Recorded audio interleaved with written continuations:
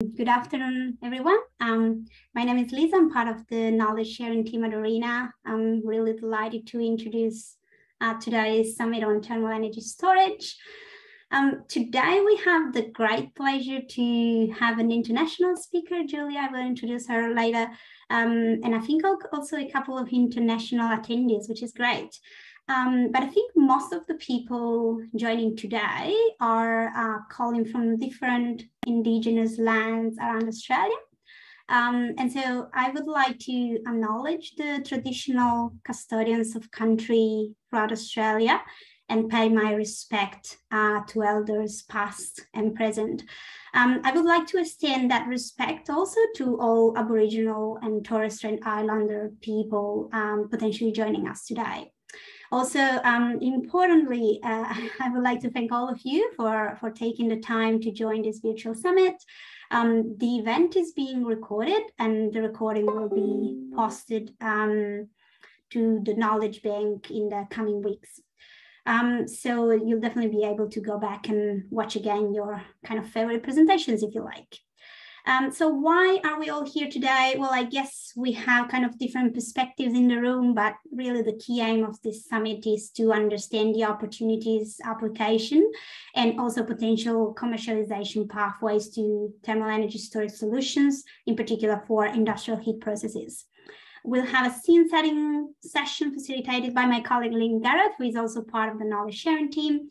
And then Dan Starrock, who is one of the directors of ARENA's business development and transaction team, will facilitate the following sessions, which will be focused on understanding the customer needs and some of the technologies that are currently available in the market. We'll then have a final panel discussion. And there will also be some time for questions at the end of each session. So I just invite you to explore the kind of Zoom Q&A session located at the bottom of your screen. Please feel free to use it to send your questions while you hear the presentations. We'll try to get to as many as we can in our Q&A session and in the panel discussion. We also have the upvoting enabled, so you can just give thumbs up to question that you like. And finally, I think before we really dive into the detail of the day, I would like to introduce Rachele Williams, the General Manager of the Project Delivery Team at ARENA, who is going to share some thoughts on thermal energy storage and really to kick off the conversation. So over to you, Rachele. Thank you so much, Lisa. I always feel it's terrible to use that headshot. It is about 10 years old, and I feel like if I used it in on an internet dating site, I would be done for fraud. But having said that, thank you, Lisa, and welcome. ARENA is delighted and privileged to be hosting this summit today on thermal energy storage. It is critical, it is timely, and for speaking personally, it's really exciting to think about the innovations in storage, both the types of storage, so thinking about thermal storage, moving away from kind of lithium ion, and also thinking about storage duration, which I think is a really important step. ARENA's purpose is to accelerate the global transition to net zero emissions by supporting pre-commercial technology development in Australia, and that's exactly what we'll be talking about today. ARENA has recently marked its 10-year anniversary. When ARENA was first founded, our role was to increase the amount and the commerciality of renewable energy. And I think if we look around the market in Australia today, that's really what's happened. So ARENA's focus has and should have shifted. And now we're really focusing on integrating renewables, both into the electricity system, but also into difficult to abate industries. Storage, and particularly long duration storage, is a critical element to be able to enable a reliable system powered by renewables. And I think it's also quite topical, given the current cost of gas, to look into the opportunities to use thermal storage in the decarbonisation of industrial heat processes. This has the potential to play a key role in the transition to net zero, and ARENA has recently supported renewable process heat projects incorporating thermal storage across applications from hot water through to high temperature alumina calcification. The interplay between electricity, heat and emerging hydrogen sectors, the so-called cross-sector coupling, is an area ripe for development, and I'm looking forward to hearing from the speakers today.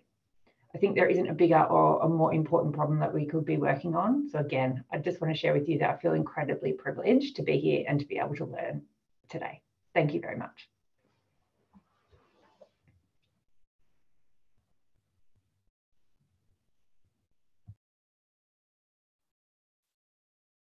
Thank you very much, Rachel. That was really a great introduction. I think now we are ready to kick off with the presentations. I would like then to give it over to Lim, my colleague in knowledge sharing team, who is going to facilitate the first session. Thank you, Lim. Thanks, Lisa, and indeed Rachel as well for those introductions. So yeah, hello everyone, I'm Garrett from Arena. It's an honour to be hosting this first session. I'm pleased to introduce two extremely knowledgeable individuals from the thermal energy storage space to set the scene for the summit. It's likely neither of these people need introduction due to the breadth of impact and influence that they've had both in Australia and internationally. Julia Souder has over 20 years of experience in the energy and environmental sectors, and with an intimidating and extensive resume, Julia is now the executive director of the Long Duration Energy Storage Council. And second, we'll have Dominic Zaal. Dominic Zaal is the director of the Australian Solar Thermal Research Institute, or ASTRI, as I'm sure you're all aware, and has a long history of experience in renewable technologies and is currently responsible for managing ASTRI's $100 million investment program for solar thermal. So with that, I'll hand straight to you, Julia, to kick us off with the summit. Thank you and welcome. Thank you, Lynn, so much. Really appreciate the opportunity to be here today. And I hope to be more inspiring than intimidating. Thank you so much. Also, thank you to Lisa and to Lynn and to Rachel just for the opportunity to be here. We so greatly appreciate the collaboration and partnership we're doing with all of you. And really look forward to so many more opportunities to speak about long duration energy storage and thermal storage. So thank you again so much. Really appreciate the opportunity. Next slide, thanks. So just want to say hi, I'm Julia Souder, the new executive director of the council. Really excited to be here today and really thrilled about the gaining momentum about why long duration energy storage is so critical to the global discussions of reaching our net zero targets. Next slide, thanks. So our council was launched at COP26 in November last year. So we've been building on this momentum, and we're really thrilled to see the diverse and unique membership that we're pulling together. So not only do we have the technology providers and startups who are working on the different types of long duration energy storage and the diversity that you see with mechanical, chemical, thermal, and electrochemical types of long duration energy storage, you're also seeing customers who are really interested in collaborations with these technology providers, with capital providers, with equipment manufacturers, and integrators and developers all coming together to really start working together to harness the momentum and build a marketplace where we can have this accessibility to provide the amazing diversity of both small scale, large scale, long duration energy storage projects. And I think what we're excited is that this momentum behind this diverse group coming together on this global scale to give fact-based information, so sharing all these lessons learned and a lot of data so that we can really inspire, provide societal benefit of decreasing emissions and lowering costs. And we're really thrilled to kind of see this grow in partnership with many other international organizations to really help spread the message. Next slide. So we're really excited to start honing in on the net zero heat perspectives. And we have launched our flagship report at last COP, and now we're building into that report an update on the benchmarking that we did for net zero power. And we're really starting to add into that the importance of flexibility with net zero heat. And we're looking at, all the different benefits that can be provided to industry applications of LDES for chemicals, steel, cement. And today really want to focus in on how long duration energy storage, net zero heat can really help the decarbonization perspective with what we're trying to achieve. And so within this entire energy system, we really need to start focusing on flexibility. And so as we move to a world that's more and more dependent on variable renewables, for example, the diurnal cycle of PV generation, certain hours of the day, we're going to need energy systems that can deal with this variability. So especially in the case of heat, which often has a very highly stable demand in industrial processes, we need to look at how this is going to be altered with how we need to electrify rapidly. And so we're going to need some sort of flexibility to deal with this.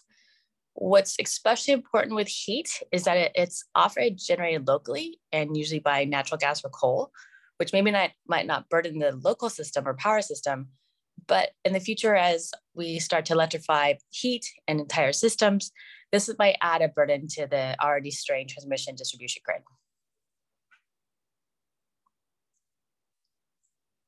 And so what we're looking at is that in addition to this flexibility, the heat is about 50% of our final energy consumption. And decarbonizing this will be critical to achieve our climate targets. And it's also often been overlooked because it's really complex and more complex than electricity, with all kinds of temperatures and different media required for all the various processes. And you'll note on the graph on the right, you'll just kind of see just the range of temperatures that are needed within this and how laundry sharing storage can really be applicable. But again, want to highlight again this complexity that we're working with and the importance of how we really need to start addressing this with heat. Thanks. And so when we're looking at this 50% consumption, we're also noticing that heat is also still very fossil fuel based, with about 70% of heat currently produced by oil, gas, or coal. So as we shift away from these fuel sources to use electrified heating, it's already going to just, again, amplify the need to work with our already strained power production. In addition to that, we have continual climate impacts. We have this urgency, not just for climate change, but also for energy security. And we just have price impacts that now are becoming global. And so, as I mentioned earlier, there's 4 different types of laundry sharing storage: so thermal, chemical, electrochemical, mechanical. And so as we focus today on thermal energy storage, it's really important that we see the integration component and that we're adding flexibility when we provide heat. And it's already happening, as I mentioned earlier, from across heat grades, greater than 1,000 degrees Celsius. The diversity, again, how we can use waste heat from existing processes. And we can also store heat for over periods of time, ranging from months to even years. It all depends on the type of solution chosen. And again, what's exciting is just to see the wide range of options that are available. And so again, highlighting again the flexibility, the diversity, and the optimization of what we can do with existing systems. And as we look at one other thing I wanted to highlight too is there's 3 different types of energy storage. So there's the sensible heat, the latent heat, and thermochemical. And sensible heat is a temperature change. Latent heat is where storage medium changes phases. And thermochemical is where the medium undergoes a reversible chemical reaction. And as you see within each of these categories, there are subcategories. And a lot of our members are working in various areas of these areas of thermal storage. And so what we're thrilled to see is that within these broad categories, you can see concrete, silica, and sensible storage. You see fatty acids with liquids. But again, even though with all this diversity, it's less than 1% of the energy storage is used as thermal. So there's an enormous opportunity here to expand and really provide the benefit to really help this diverse technology landscape. So in our work, we have been working with various providers of thermal energy storage and to really kind of open up the awareness of how we can meet heat demands. And what's been really exciting to me is that not only do we have a wide range of options available, but that there are high temperature and low temperature hot water solutions that can provide heat of greater than 2,000 degrees Celsius, and that you can store it for years. I think that duration that Rachel highlighted earlier is so key, because this is we need to have that range of what is available to us. So again, knowing that we have thermal energy storage that can provide again this duration of time with such powerful like reservoirs of storage is really critical. So we're really excited to see again the duration, the discharge temperatures, just how we can really influence a diverse group of technology storage cases. And in particular, what's really we want to highlight is that this is something that hasn't, is a way in the future. It's happening now. So thermal energy storage is already deployed with large industrial players. You'll see two examples here from various members. Energy Nest is collaborating with Yara and providing stability to a 400-degree system that's a fertilizer plant in Norway. And another one is Bryn Miller Energy, and they're optimizing the use of heat in a CCGT plant with Enel, an Italian utility. So with our membership, we've really wanted to hone in on the data and the fact-based information. So as part of our net zero heat work with the council, we develop a thermal storage benchmarking with our members and spend a lot of time and really, again, appreciate just all the data shared in the collaboration of exploring these 5 different types of heat outputs to align the existing heat grades that are used today in the industry. And in our benchmarking, we examine the round trip cost, so charging based on resistive heating, storage, and discharging. And most of the solutions have a 90% round trip efficiency, making them one of the most efficient storing mechanisms out there. For reference, most power storage systems have a 60 to 80% round trip efficiency. In addition to the benefits that you see with just the efficiency that's provided, the total cost when analyzed as levelized cost of heat is also very low, with the local price being about $75 or 75% of the cost in storage when you're looking at only adding anywhere from $4 to $8 a megawatt hour stored. So it's really exciting to see that there's just not much additive cost when you're looking at the value out of thermal energy storage. And so one of the reasons for this low cost is the storage media that's being used is highly abundant materials like concrete, silica, or salts. So in addition to promoting that there are already existing projects out there, we wanted to take some business cases. And you'll see much more of this in the November report. This is one of the many examples that we'll be providing. But we wanted to see how it could impact an industrial setting. So we looked at it, exploring aluminum refining, and where a process that it requires a significant amount of heat and a very stable load. So with our industry partners and our members, we developed a fictitious refinery representing many around the world. And we wanted to show that within this process, we wanted to explore how thermal storage could be implemented to provide steam for the refining at about 300 degrees Celsius and around 100-degree bar. And as we're doing that, we're looking at costs, impacts with customer ESG, regulations, public policy, public pressures, to really get that full perspective of how we can amplify the message of thermal energy storage being really critical to our industry. And what we saw in this business case is that thermal storage, when based on renewables for $25 kilowatt hour, can be the most cost competitive and decarbonization option at the moment. When you compare it to biomass, which is also available in limited quantities, hydrogen at about $200 kilogram, and electric heating with storing electrons of a battery. It's also cost competitive with natural gas when a carbon tax is in place. It's $100 carbon cost. Oil and gas prices rise. So we're assuming them here at $19 megawatt hour at this example. So again, what's exciting is that you're seeing that when you're looking at decarbonization for thermal storage, it can be one of the least expensive options across many of those solutions that are available today. So it's been a great opportunity to be here with you all today to really, be part of the discussion. I really look forward to the questions and dialogue. There are many ways that you can partner with the council. These 3 graphs represent the current 3 reports that are on our website. The first is just showing that the market potential for long-duration energy storage conservatively is looking at $3 trillion globally.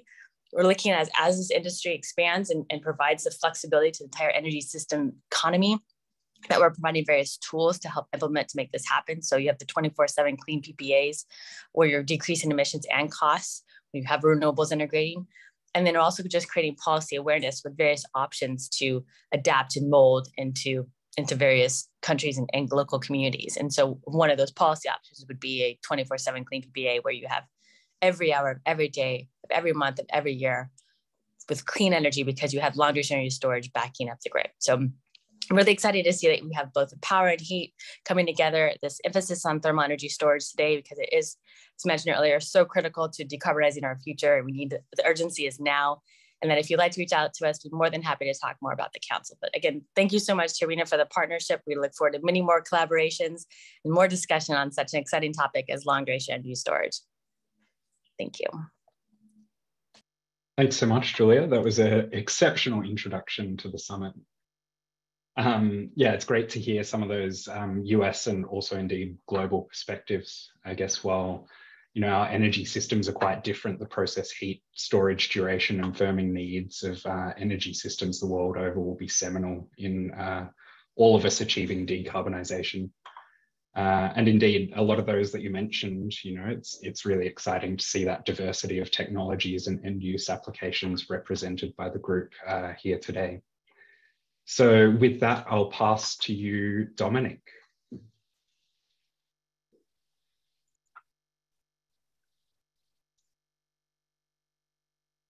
Who may, like all of us, be managing the technology. So just bear with us a moment. Hi, Dominic, are you there? You just let me know I'm in, but we can't hear you, Dominic.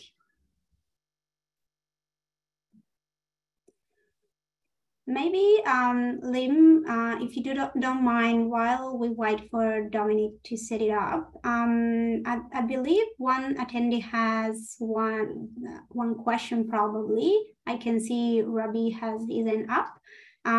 So maybe if you're happy with it, we can just ask him what he wants to ask his question. Yeah, certainly. Please fire away.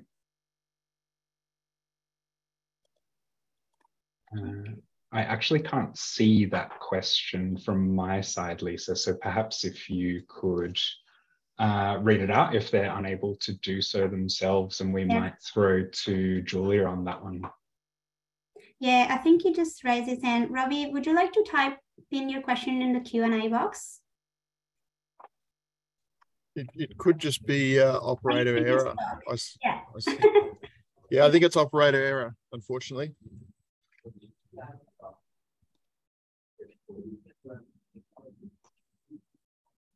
So Dom's an attendee, not a panelist, Lisa. Is that something we can change quickly? If not, we can always move towards the next panelist. I can definitely change that. Yeah, great. Thanks all. Apologies. Not the first time this has happened for us all, I guess. Can you hear me now? Yeah, I got you. Great. Thank you. Thank you. Yeah, I've now become a panelist. Thank you. Brilliant. Great. Thank you. So over to you. Great. Thanks. Would you like to share the presentation? Oh, you can just run it. That's great. So, look, apologies for that. Look, firstly, my name is Dominic Zaal. I'm the director of the Australian Solar Thermal Research Institute. We sit within CSIRO. Actually been funded by ARENA over a 10-year period. So set back up in about 2012. And our real job in ARENA is to facilitate commercial uptake of solar thermal technologies and systems. So really happy today to talk to you about what we do as an organisation in the renewable heat space. Next slide, thanks, Lisa. So the first question is why, why are we doing this? Why renewable heat? So a lot of the focus has been on the electricity sector, but when you look at data that comes from the old Department of Industry, Science, Energy and Resources, but also look at some modelling done by Reputic, who did the current government's analysis for their energy policies, you'll see that emissions from electric generation will actually drop below those from industrial emissions. So that's when you look at stationary and industrial processes. So emissions are going up in the industrial sector, and so we need to address those. Next slide. So when it comes to renewable heat, I always say to people, temperature matters. So you can break, the market down in Australia in terms of temperature, and the temperature will often dictate the solution. So most people think that most of the money is spent in the over 500 degree, but in fact, most of the money spent on industrial process heat in Australia is in that 150 to 500 degree range. It's over 50% or of about 50% is spent in that temperature range. I also note that less than 5% of renewable heat is provided through electricity, but that's going to change with rising gas prices. There are renewable heat options that are now quite commercially viable, particularly at the lower temperatures, and increasingly viable at these sort of mid-range temperatures. Next slide, thanks, Lisa. So for ASTRI, renewable heat, we focus on the capture, storage, and utilisation of renewable heat. Even though I'm a solar thermal person, ASTRI is agnostic about how that renewable heat is generated. It could be CST, it could be electricity, bioenergy, geothermal, waste heat sources, could be hydrogen, other renewable fuels, or it could be a combination of these. We're agnostic because we believe that what the client wants is a renewable heat solution, and we think that their particular circumstances, their location, the way they operate should dictate how you actually deliver that solution. So we don't try to pick winners in advance. We try to help the client and work with the client. So we're driven by the customer's needs, not technology interests. And we really are trying to deliver an energy solution to the customer, not a technology solution. So often it's an integration of different technologies, and that's what ASTRI tries to focus on. We also look at sectors. We also try to understand how renewable heat plays a role in mining mineral processing, of course, utility scale power generation, industrial process heat, renewable fuels, and increasingly agriculture. Thanks, Lisa. So thermal energy storage, I've talked about renewable heat, but thermal energy storage is a critical enabler. So you really need this to allow you to be smart about how you use your energy and when you use your energy. So basically, storage allows you to capture the heat and to use it when and how you want to use it or when you require it. You can displace gas or electricity at night. It allows you to actually capture heat when renewable resources are cheap or plentiful. The front-end charging for thermal energy storage can be multiple pathways, as I just said. It's agnostic as to how you provide that heat for storage. Can store at temperatures much higher than the target industrial process. And I think this is a really important point that most of the clients we work with, their process might only be 150, but we try to store it at 500, 600, 700 degrees. The thinking being that we can displace more gas and energy by the higher the storage, and you also reduce your storage costs because you've got more energy in a smaller location. These things can also simultaneously charge and discharge, which some other energy storage technologies can't. And again, when you're dealing with steam, for instance, it's really easy just to integrate it within your existing process. Thanks, Lisa. As I said, we focus ASTRI on the 150 to 600. Why? Larger clients, higher energy costs, solutions. The customers want solutions now. Focus on gas displacement, and what we really try to do is give them information and options for decision support. So we help them to understand what their options are.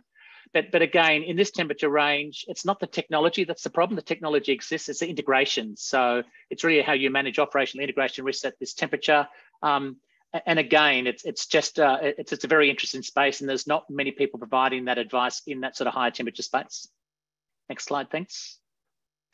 In terms of the options, I'm not going to spend much time on these other than to say that when it comes to renewable heat and TES, you're blessed with options. So you can put renewable power into TES that can come from PV or wind.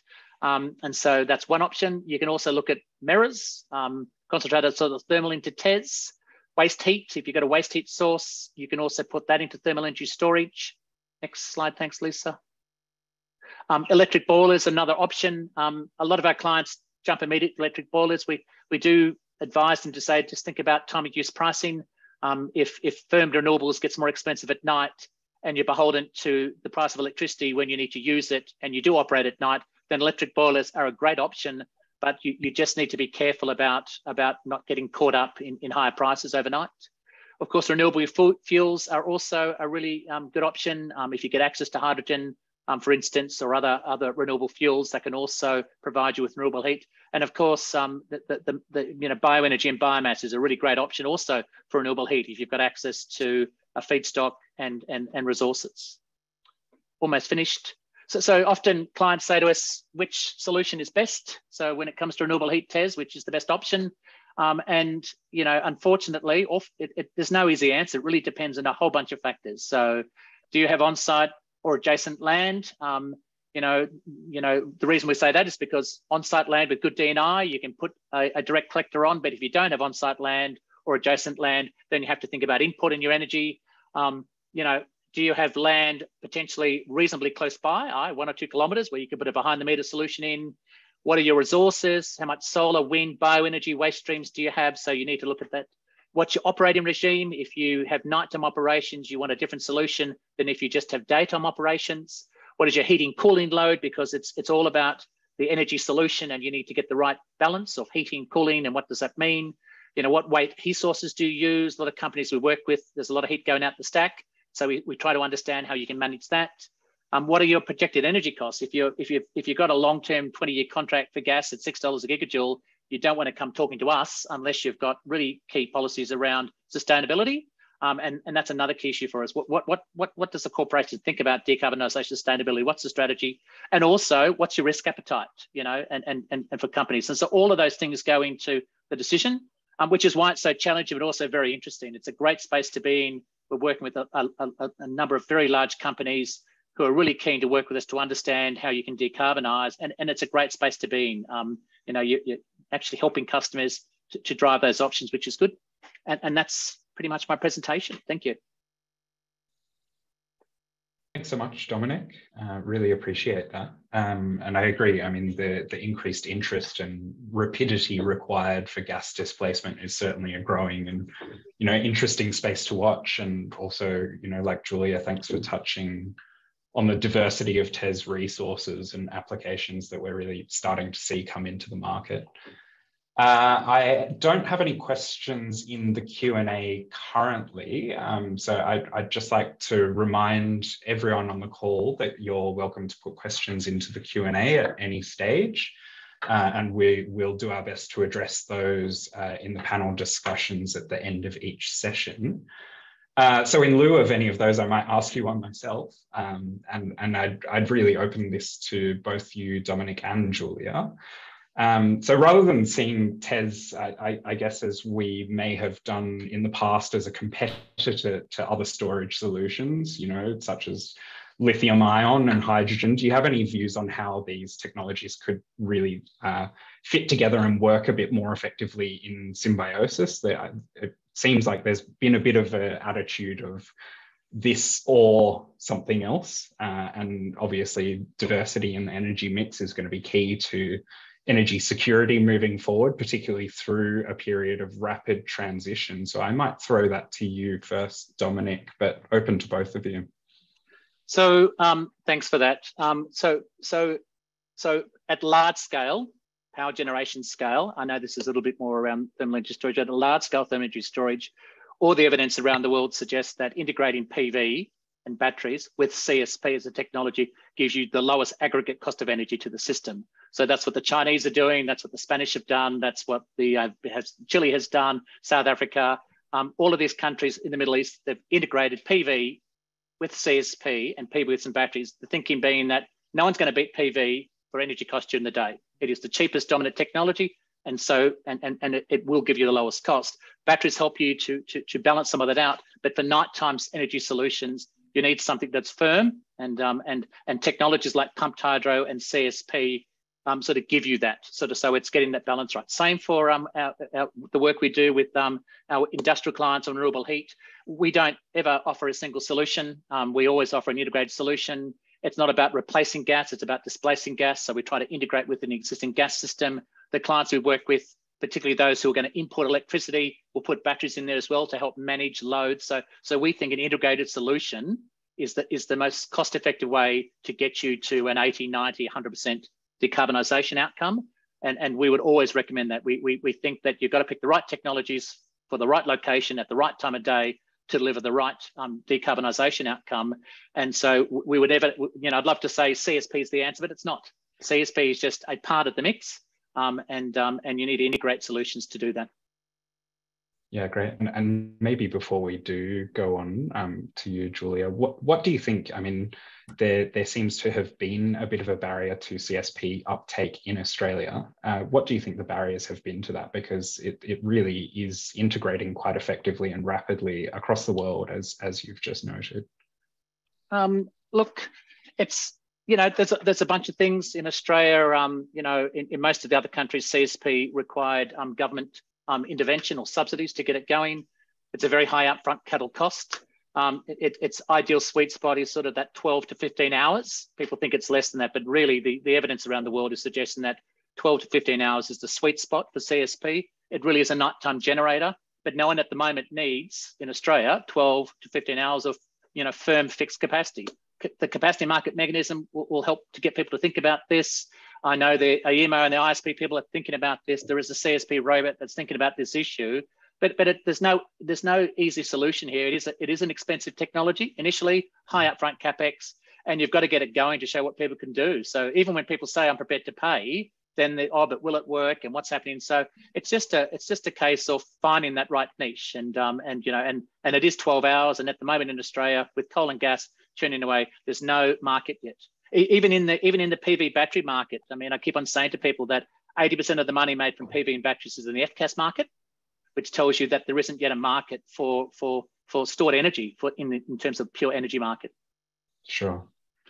Thanks, Dom. Julia, any thoughts? I guess there's a huge amount to unpack there. Yeah. Nice to see you, Dominic, and great answer. On the first question, I would just build on what Dominic said. I mean, all the points he made are spot on, and the location specific is so critical, and we're really kind of trying to push the hybrid nature because you just get more optionality. I think what's also really important is that the kind of trifecta about the urgency, the cost decreasing, and then the fact that you have all these options now, and that thermal storage is just still less than 1% of the entire energy storage market. So I think making that marketplace, you can see the diversity of technologies, you can see how the solids, the liquid to gas attributes can kind of help you and your customers kind of have this benefit. But I think it's the education awareness, making people sure that they see that these options are there, they're real, they're working today, and they're bringing down costs and providing enormous environmental benefit. And just to add, I don't want to, like people say it's only 1% of the market, but the reality is that 70% of all energy produced in the world at the moment is through thermal processes. So coal and gas is just a thermal process. The storage is in the pipe or in the lump of coal you've got out the plant. It's a thermal process. Things like CSP is basically a coal-fired power plant, but instead of using coal, you use energy from the sun. And so we need to be careful about here. We're not reinventing the wheel. I had a discussion with a senior departmental person last year about, but thermal energy storage, and I'm going, did you have hot shower this morning? It's not rocket science. Thermal storage has been around for a long time. It's just getting people to think about it through a renewable lens, and that's the challenge. Exactly. Yeah, I absolutely agree with that. And as we, increasingly focus on matters like ESG and just transition, the growing market really provides opportunities for those in thermal technologies to transfer their skill sets across. And I think that's a really valuable part of the conversation that should be shared as well. Any closing remarks from either of you? Because if not, we're a couple of minutes ahead of schedule, and we might forge on to allow some space for technical difficulties later in the webinar, and also further conversation. So open to either of you for closing remarks. All I can say is that the technologies exist. I mean, for industry, if it's under 100 degrees, you're crazy not to speaking to Jarrod and his team about heat pumps and other, microwave inverters. Like, the technologies exist and they're proven and they're commercial at the lower temperature. High temperature is challenging, but all the technologies exist. It's just how you integrate them and how you get them at the right price point. So we're not talking about reinventing the wheel here. They all exist. It's just about how you integrate them. And just to reiterate that point. Thanks, Dominic. And I would just add that and build on what he said about the diversity of options that's already available today and what's coming down through the marketplace. And that what's going to be really exciting is showing these diverse business cases that we'll be promoting in our November report, just seeing how in ag and refinery and fertilizer, you have the optionality to have thermal energy storage provide this value add that I think once we really broaden the awareness, it's really powerful. So we're really excited to have more input and dialogue and look forward to your comments and questions on this updated benchmarking that you'll be seeing in a few months.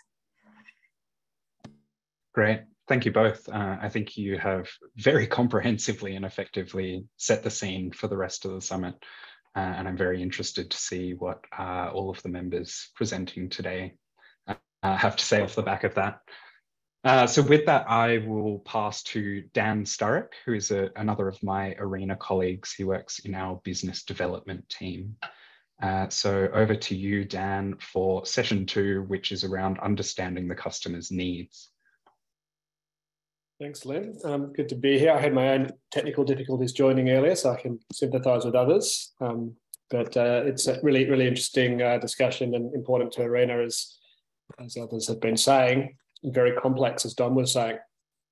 So in the second section, we're going to get the customer perspective, which I think talks to that sort of complexity and the decisions that have to be made. And we've got 3 great speakers who are all well known to ARENA.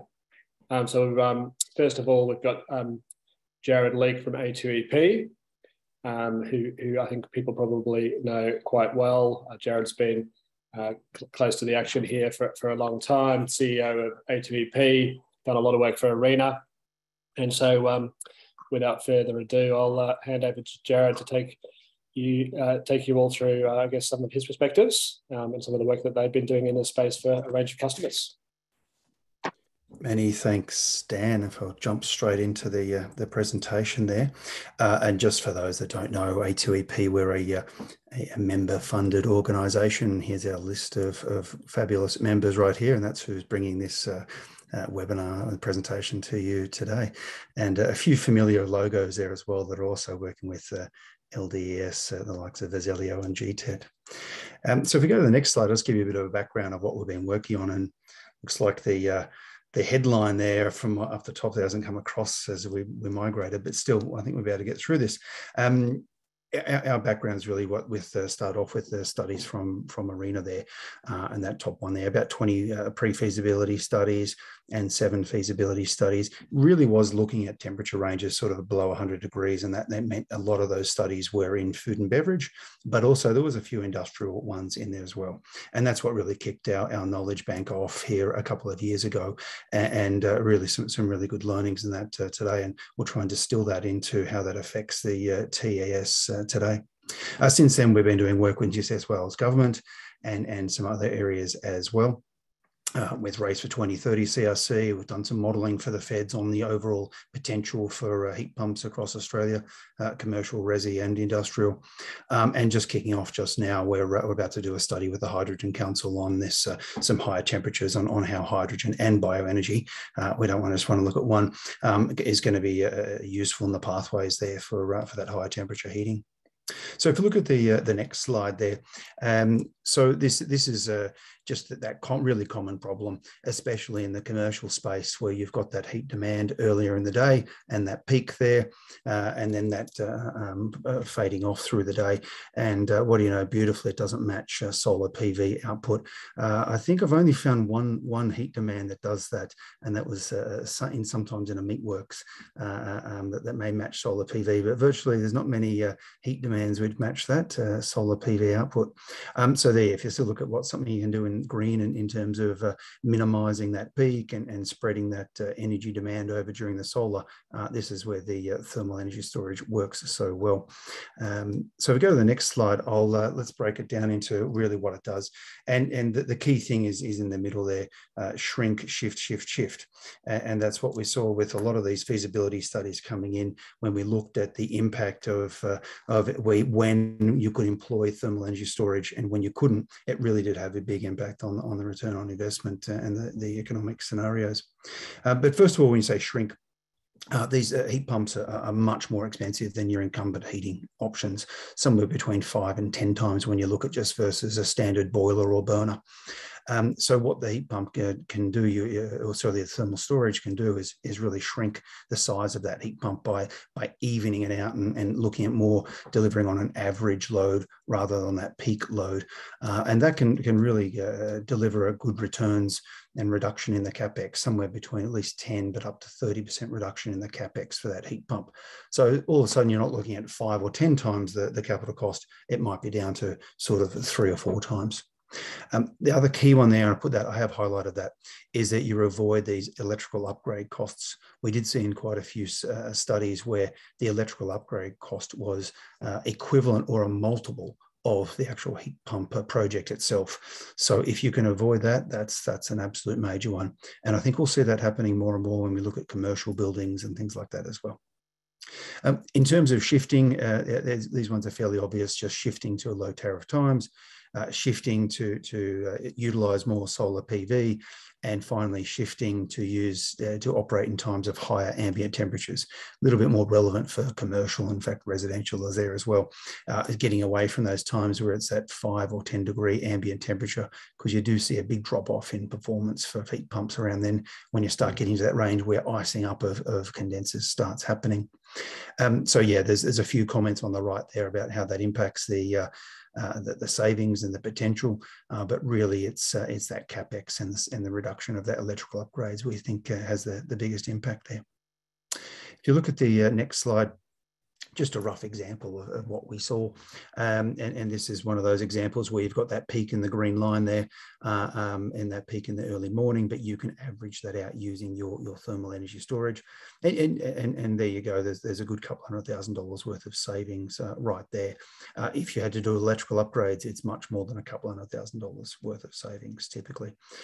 You may choose to narrow that even further, that operating range, and shift that to the middle of the day to use solar PV, in which case the savings are not so much on capex but more on the opex. But either way, a match made in heaven with thermal energy storage.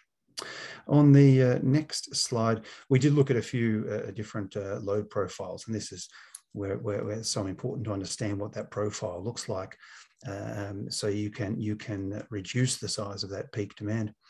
So yeah, on the left there's a typical daily profile, maybe for a dairy farm or an abattoir which does some washing early in the morning and then a wash down early in the afternoon. And you've got those peaks and you say, well, we can shift those to a lower tariff time, and really applicable when you've got those inter-day peaks. If you've got a weekly peak, like a contract manufacturing case we saw, it's a little bit more questionable. If you just got the one weekly peak, unlikely that the thermal storage is going to really help you a lot. If you've got a couple of peaks, it does change. So I put a question mark on that one. Certainly when it doesn't work, and we saw it in the cases for heat pumps, is if you've got a seasonal peak, if you're drying fruit for a couple of months of the year, a heat pump is really quite uneconomical, and the thermal storage not one to help there either. So just go to the next slide, and this is a case, and this is one of the studies that's what's happened is now going through to operation. It's being commissioned there in October this year, and this is for the Three Ravens Brewery down in Melbourne, and they'll be employing a very interesting heat pump operation where they'll be storing both heat and cold. So the heat pump from NX, only a small one, only about sort of 40 odd kilowatts, but it'll be able to produce the hot water they need for the process, and also the cold water they need for when they're chilling down before fermentation as well. There's an animation coming out there. They also utilize at certain times of the year, they'll have that excess heat, and they can also use this for some space heating within the brewery as well. And if they've got too much heat, they dump that to the gas cooler. There is another case as well. There's the Hardwick's Meat Works there, north of Melbourne, are also going ahead with a heat pump project, and they'll be employing the waste heat from the refrigeration plant to tie in with that one. Probably a little bit of thermal storage there just to create a buffer, but the real thermal storage for them is going to be with the hot water that they generate from the heat pump there, and that'll be storing that for the process. And with that hot water tank, they'll be able to shift and move that around and really have some good process flexibility. So they'll appreciate that one there. That's about most of what we've seen over the last few years. Plenty of other info and findings and reports and case studies.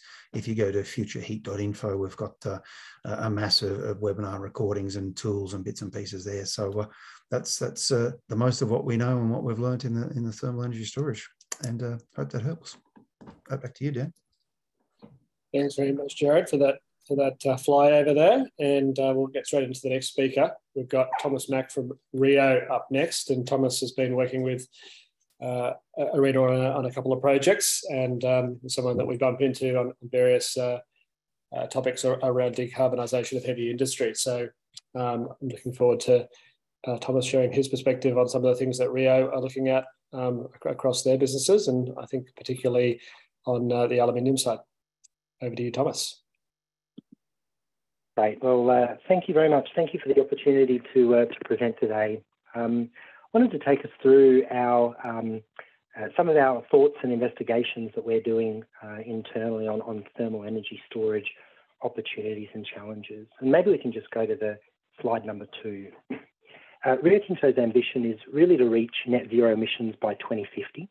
You can see at a high level that our operations, which are based around the globe, effectively have emissions in 4 key categories. First and foremost, our emissions are mainly produced by electricity. You can see we've got about 14 million tonnes of emissions there. Anodes and reductants at 6.4 million tonnes. Process heat comes in number 3 at 5.6, and finally mobile diesel at 4 million tonnes. And so when we have a look at the way that we use energy and the way that our emissions are generated, really we're focused on process heat as one of our core activities and core path forwards to achieving our net zero emissions. And we see thermal energy storage systems as being integral in answering particularly that process heat challenge that we have. Maybe if we move to the next slide. When we have a look at building supply chains for net zero, we're really looking at an energy transition in order to get our assets to a net zero position. And really that starts off with building out renewable energy sources. Intermittent energy generation, such as solar and wind, then needs to be firmed with energy storage for intermittency. And really that's where we're seeing the thermal energy storage being completely integral into that energy supply chain. Where we have thermal energy needs that we, as mentioned previously, that start to be in that very high temperature category, we may consider using TES with non-electric energy conversions, so things such as hydrogen that can supply temperatures in excess of 1,000 degrees. And all of that then needs to be retrofitted into our sites, needs to be sequenced and scheduled in our net zero pathways program. And all of those elements then need to work together to form some of our net zero products. And so we're seeing thermal energy storage systems as being completely integral, either as a thermal storage or as that non-electric conversion to then provide thermal energy. If we move to slide 4 and focusing a little bit more detail on our process heat challenges, you can see the 5.6 million tonnes of emissions. Aluminium is by far the largest contributor at 4.9 million, and that's really our alumina refineries that we've been focused on, predominantly in Gladstone, where we have 2 alumina refineries called both Yarwun and QAL. And they use thermal heat in terms of both steam generation as well as calcination technologies. Minerals comes in second, and really that's within our boron operations, and then some smaller elements throughout iron ore and copper as well. And so we're really focused on steam raising. And obviously steam can be raised with renewables directly, but those renewables aren't able to operate 24/7, whereas our operations need that. And so we're really looking at thermal energy systems to be able to bridge that gap between daylight hours when we're able to use renewables to generate electricity and nighttime where it needs to be firmed.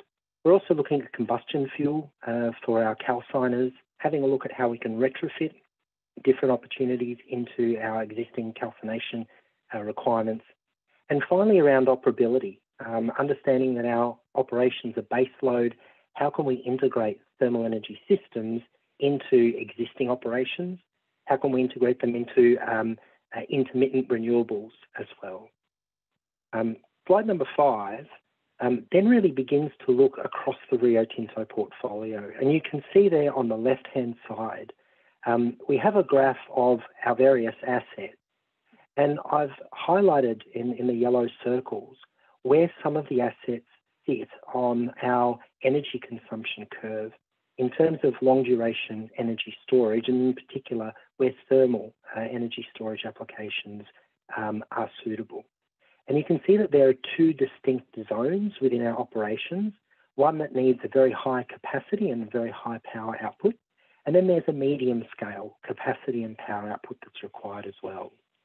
So going through those, having a look at the power requirements first and foremost on a large scale for our alumina refineries, for example, you can see that we need about 850 to 1,000 megawatts of base load energy and base load thermal heat for some of our operations, particularly those alumina refineries in Glaciem that I mentioned. Minerals processing, such as boron, needs between 100 to 150 megawatts of thermal heat as well. If we're then having a look at how long we need to store that energy for, we're principally focused just on a 24-hour cycle at the moment, so that daytime, nighttime cycle, and what kind of firming do we need to have there. And if we have a look at that, we need about 9,000 megawatt hours of thermal storage for our alumina refineries, 1,500 megawatts for some of our mineral processing. And if we think about the temperature range, we're really talking at the top end of steam requirements.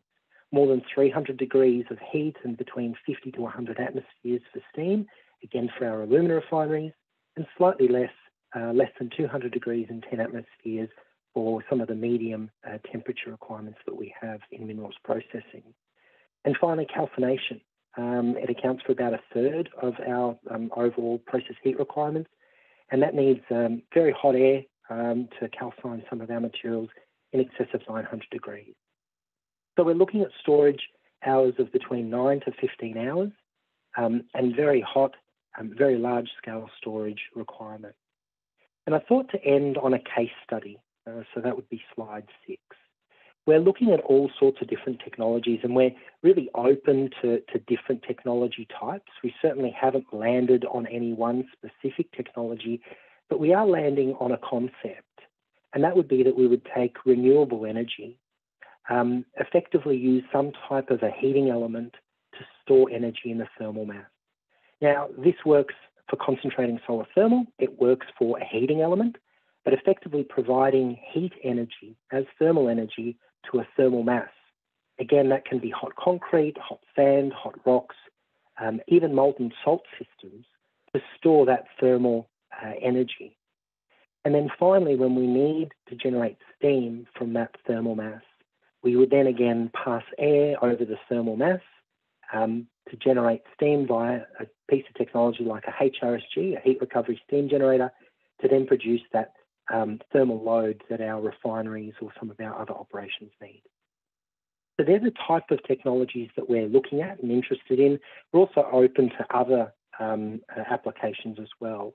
And when we think about what we need to do in order to commercialise these technologies at a very large industrial scale, probably at a world's largest scale, we think about the levelised cost of energy storage. And so there are some key, I guess, factors that we're looking at, and we're looking at how we can work in with different proponents of energy storage, how we can develop technologies so that the initial capital investment is suitable for the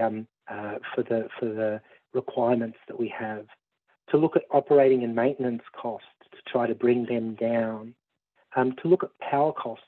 Ultimately, it does come down to the electrons that you can supply the system to generate that heat. And finally, in terms of the energy output, what kind of a response does the system have to allow our operations to sustain base load operations?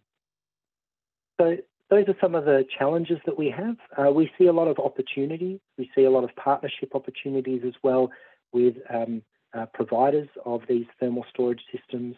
And we're looking forward to developing them over the coming years and achieving our target and ambition of net zero by 2050. Thank you very much. Thanks very much, Thomas. And as you know, here at ARENA, we're all about helping all companies achieve their targets, and like to bring those forward by maybe a decade, if that's okay with you. So we'll keep working away. But the next speaker to share probably a different perspective, given the nature of Mars, is Paul Matuschka. And Paul's been at Mars for a long time, so obviously knows the organisation well and is working on decarbonising process heat across the Mars business in Australia. So I'll hand over to Paul. Thank you. Thanks, Dan. Yeah, as introduced, my name is Paul Matuschka, and I work for Mars Pet Care here in Australia. I'm based in Wodonga as part of the wet pet food manufacturer. And over the past 2 to 3 years, we've been on a steep learning curve of how to use renewable energy for thermal heat.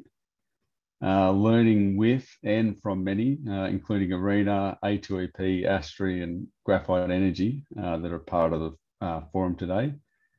And we wouldn't be positioned where we are today without that type of collaborative approach. So next slide, please. So Mars Incorporated is a privately owned global FMCG company owned by the Mars family. The family has a net worth exceeding 100 billion US, and sustainability is the key priority at board level. Next slide, please. So our business is the vehicle to deliver the family's sustainability agenda, to lead and demonstrate that a sustainable future is not only possible but viable. Sustainability is a touch point for all business decisions and backed by a $1 billion commitment. And sustainability isn't just climate action, although that is a key area of focus. So next slide, please. So why is thermal energy important for Mars? Fundamentally, Mars Incorporated has a target to be net zero by 2040 within direct operations. In Australia, we've solved this for electricity, which is 62% of our carbon energy footprint, but only 25% of our total energy. Switching to renewable electricity was the easy problem to solve. Natural gas remains the challenge, which is difficult to partially offset, let alone at 100%. So whatever the source of renewable energy, it will only be available, it will not be available, 24/7 at the consistency or quantity required by our manufacturing plants. The sun only shines when it shines and the wind only blows when it blows, etc. Generation and demand will not match every minute, every hour, every day, every month. We use natural gas for thermal energy, predominantly as steam. Steam is very expensive to move. For about 1 kilometre, it's somewhere between $1 and $2 million capital costs. So generation of heat is needed on site. Thermal energy storage is the vehicle to mitigate expensive thermal transport and mitigate oversizing investment into the generation source of renewable energy. The storage maximizes fossil fuel displacement, all of which are critical to the Mars operating philosophy. Next slide, please. So this is an indicative work example for a project we are scoping at the Wodonga site using concentrated solar thermal as the energy source. The TES size has been optimised based on capital costs versus natural gas displacement related to our operational demand pattern, which is unique for each site, each location, and when the project is deployed.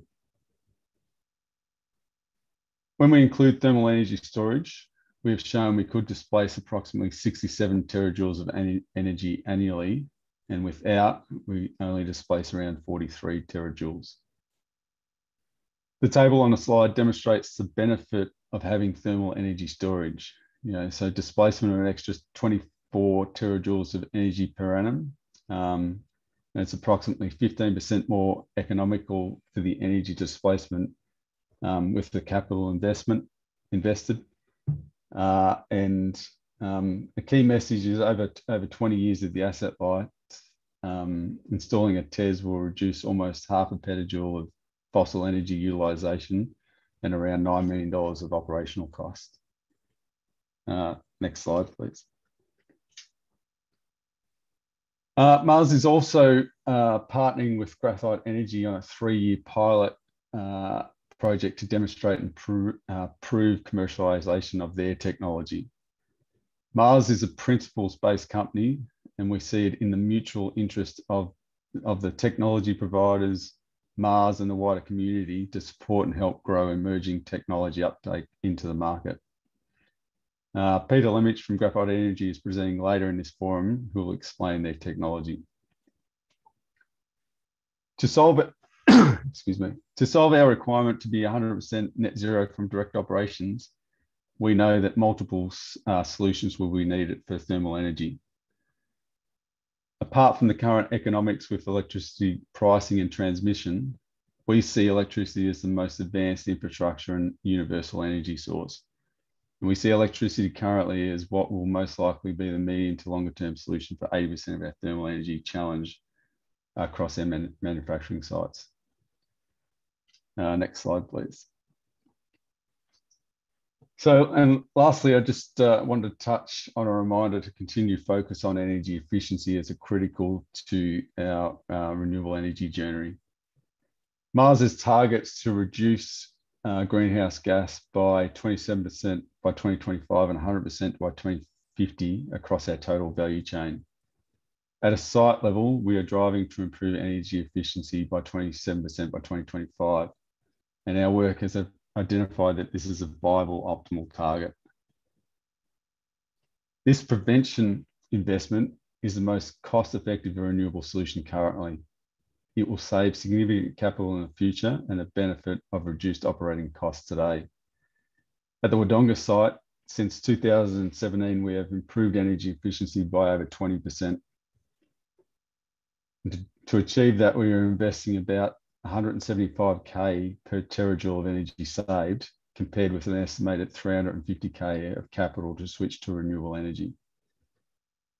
And a final point, sites need to understand their energy utilisation, type of energy, and when and how much is used to best understand what renewable energy and storage combination is combined.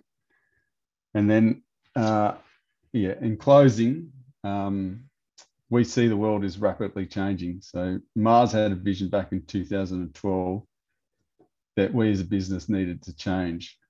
That was made public in 2015 and is constantly being challenged for what more we can do today. We are part of the solution for tomorrow's future and appreciate what ARENA and the work other companies are doing to support and lead the changes we all require for a sustainable future. Thanks, Dan. Thanks very much, Paul. It's a good position to get to for the Q&A. I guess the question that is on my mind, and I'll ask kind of, I guess mainly Thomas and Paul, but happy to get Jarrod's perspective as well, representing various customers. But what's the biggest challenge in your respective roles and within your organisations of really kind of hitting the ground running on decarbonising through thermal storage? Is it complexity? Is it internal stakeholders? Is it purely the numbers? Maybe starting with you, Thomas. Yeah, thanks for that, Dan. For us, it's actually around the technology development, getting technologies that are probably at a TRL 3 to 6 level up to that 8 to 9, where we can begin to commercialise. And whilst many technologies work at a smaller scale, when we're having a look at that kind of gigawatt hours of storage requirement, it's really about that scale up factor that we can then apply. So particularly for the alumina refineries that have such a unique energy footprint and a baseload energy requirement, those are the first things that we're looking at, scanning the market and understanding where the technical solutions need to happen for our type of baseload requirement and scale. Having said that, our organisation's very open and understanding of the fact that thermal energy storage will play a very central role in decarbonising our assets. So we're very much on board the need to develop those technologies. It's about now finding the right ones and moving forward to scale up. So over to you, Paul. Any other perspectives building on that? I would say from our perspective, it's knowledge. So Mars is positioned at the moment to achieve our agenda for decarbonise has focused on electricity, which is the the biggest impact for us from a carbon energy footprint across definitely in Australia. So the focus has really been on that. So it's probably knowledge and where the work that the Australian sites doing, in particular in Wodonga, is helping shape and lead the strategy of what we do from a natural gas displacement perspective. So yeah, I would just say that the big challenge is knowledge and the learning curve at the moment, and what's the best viable options to achieve.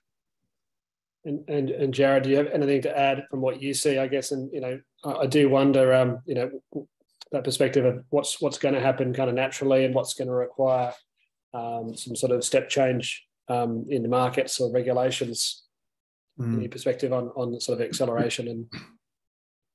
I mean, look at certainly some renewable thermal certificates and things like that, a bit of a balanced market instead of just renewable electricity. That might get a bit more oomph into the market. But in terms of the biggest challenge we saw across the board was often space. And that's, if you say decarbonising, say, the commercial market as well, it's going to be space for thermal energy storage. And so you can reduce that by energy efficiency first and reduce your heat demand and PCMs. You can get a lot more higher density there using phase change materials, but also it requires some imagination. It's like, I don't just have a standard tank like this. I may need to do a square and I may need to move things around, and a little bit of engineering imagination and understanding of the real heat demand.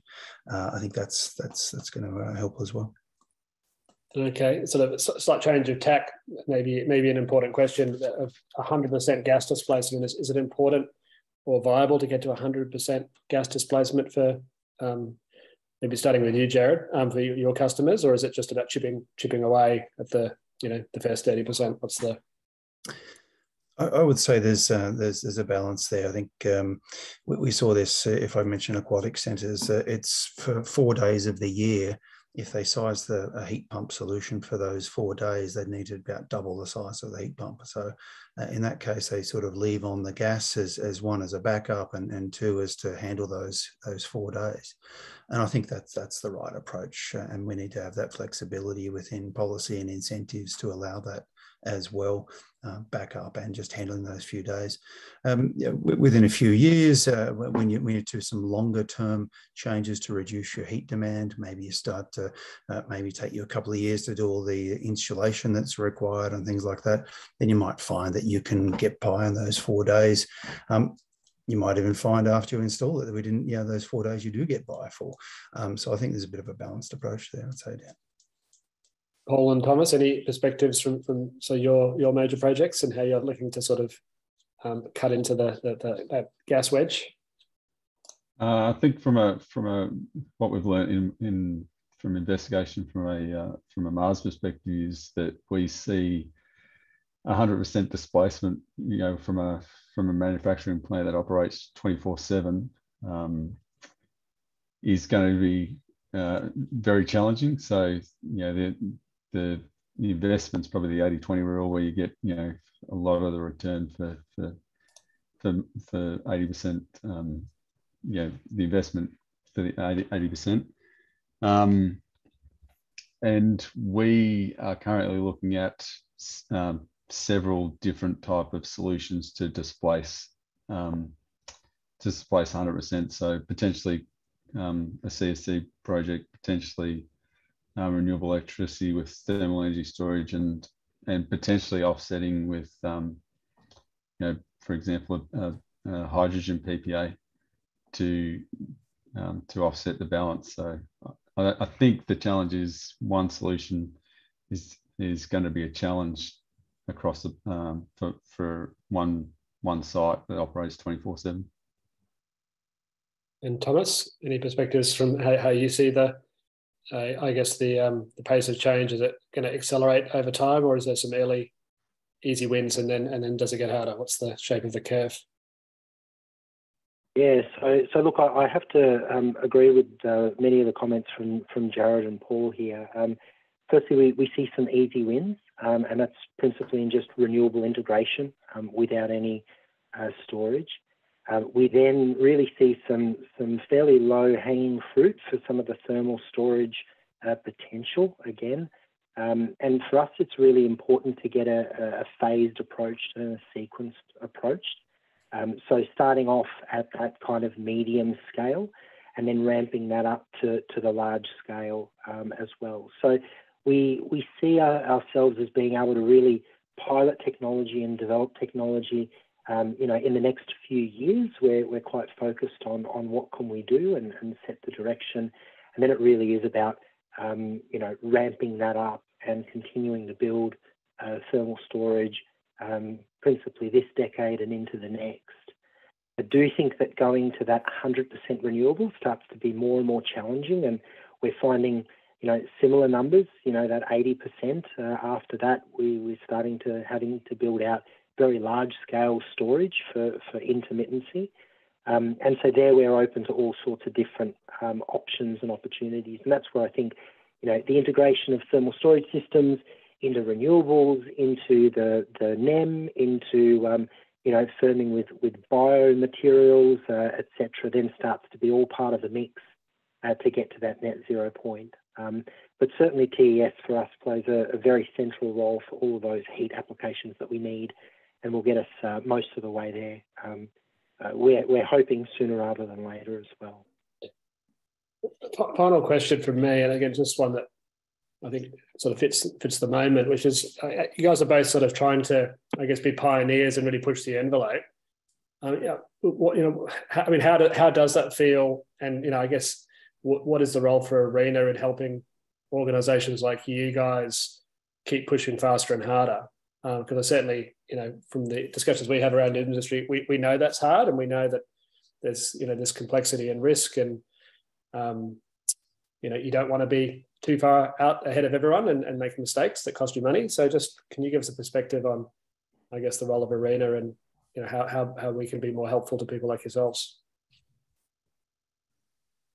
I think from a Mars perspective, I think it is some from a thermal energy displacement. This is stuff that's definitely not novel to Mars, from displacing natural gas, and novel within Australia. So it's potentially sharing in that risk, and also I think what I mentioned at the start of my conversation was our journey and the knowledge that we've gained into what is possible for Mars. We wouldn't be as advanced as we are today in Australia, which is, as I said, helping lead the global strategy now for solving the renewable thermal problem. Without the knowledge sharing that's comes through from people like ARENA, A2EP, ASTRI, and so forth. So items like this and so forth are great for us, because we're not the technology experts. No, indeed. And Jarrod, you've got your hand up, so over to you. Yeah, I've got one suggestion, and it comes from New Zealand. GIDI funding, GIDI, $750 million they're putting towards renewable process heating. They've already kicked off and spent about $50 million. If we were to do the same on a GDP comparable basis, that's some $4 billion funding. I imagine what these two could do with $4 billion, there'd be no worries, we'll decarbonise.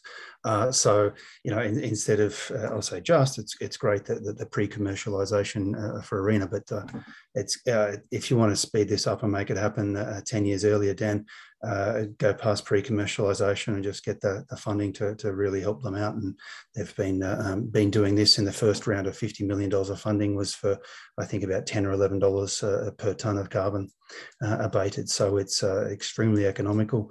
Can they continue that with the next 750 million? Hard to see, but it's a hell of a start. Right, okay, interesting. We'll have to talk about that further offline, Jarrod. I'm sure Peter's aware of that as well. Tomas, any perspectives? on sort of, I guess how to just help accelerate, and what would help? Yeah, so look, funding's always helpful. However, from our end, look, I think that ARENA's focus to first of a kind industrialisation, integration into operating sites, and a real demonstration that it's possible, I think really works well in this space. Thermal applications, and whether it's an alumina refinery, or maybe I'm talking out of school, or whether it's maybe the Mars facilities, etc. Heat is heat. So that knowledge sharing, the proof of concept of what technology works, what can be applied across all sorts of different industries for different power outputs, I think is important. And if you, if I reflect back on you asking me what the key challenges were, I think we all roughly said the technology type. What are we going to focus on, and how to move it forward as quickly as possible. Demonstrations of that is really essential, because it does pave the way for what to focus on. Then when you do go to full-scale industrialisation, and with very, very large-scale thermal storage, then potentially different funding avenues might be of interest. But I think with where we're at anyway, where we're looking to better understand thermal storage systems, get pilots in, understand then how that can be integrated into very high process heat requirement facilities are really important. Finally, I just want to touch on, webinars like this, the knowledge sharing that happens across, not just within the industry itself, but then cross-industry collaboration, I think is quite important for long duration energy storage in general, but thermal energy storage in particular, because it's applicable across industries. So, having that ability to interact and engage with other proponents that have similar issues is really important in expediting the action that we can take. Thanks, Thomas. So one more question, I guess, around the potential role of actually really flexing the demand side. Maybe Thomas and Paul, just quickly, is there much possibility to ramp up and down your production, or is that kind of in the too hard basket for now to try and match the variability of the supply curve? Yeah, fantastic. I might just quickly jump in there, because that's something that we're very actively involved with. We talked about, that 80% might be possible, and that 20% starts to be harder. That last 20% starts to be more difficult. We're very conscious of the fact that, we've always had cheap, plentiful energy. It's always been easy to manage. It's been easy to store. As energy becomes intermittent, as storage becomes more difficult for that last 20%, we're really looking at how we can modify our operations so that you don't need to run 24/7. And, in the presentation that I put forward, we're focused on that 24-hour curve at the moment, but we're very conscious that a cyclone can come in, and we have a week of rain and no solar, generation as a result. So how can we operate differently? How can we take a baseload operations, maybe reduce production for a period of time, so that we're not having to build that extremely large scale, long duration energy storage? We're able to build something that's economic by actually attenuating our production. So I actually think that's a very important part of the mix as well. Paul, anything to add there?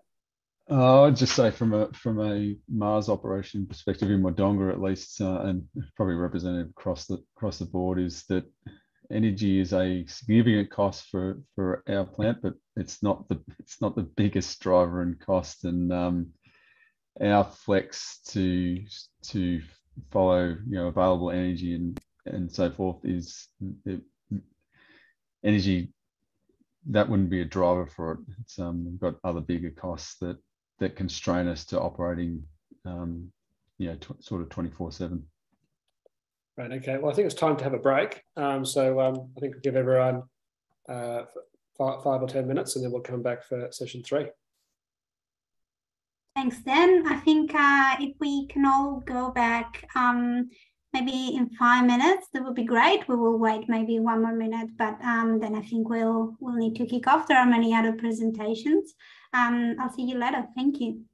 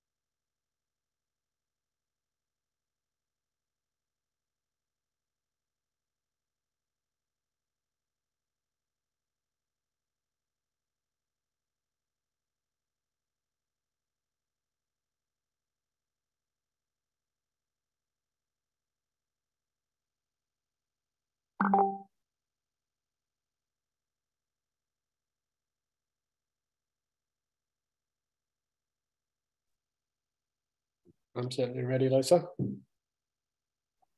I think we are ready to go then. Thank you. Okay, so hopefully everyone's back in front of their screens and we're ready to go for the third and final session on the technology side. So we've heard a perspective on the customer side, and now we switch to technologies. So we've got, as you can see on the screen, 5 different technologies, and we'll just get straight into it. Our first speaker is Andrew, CEO of Glaciem. Glaciem is a project that we've been working with for a number of years. Andrew's been CEO, I think, for a couple of years, so would have come on board and inherited the ARENA project. So without further ado, I'll hand over to Andrew to give you all an update on what Glaciem have achieved and where they're going next. Thanks very much, Dan. Pleasure to be with you all. You can hear me fine? Yep. Great. So I'm here to talk about thermal energy storage for industrial and commercial HVAC and refrigeration. Now, it has impact on the heating demand, but only for hot water up to about 90 degrees. And so it tends to work hand in hand with some of the other high temperature storage and the like technologies you've been talking about today. Perhaps if we can just keep the slides moving.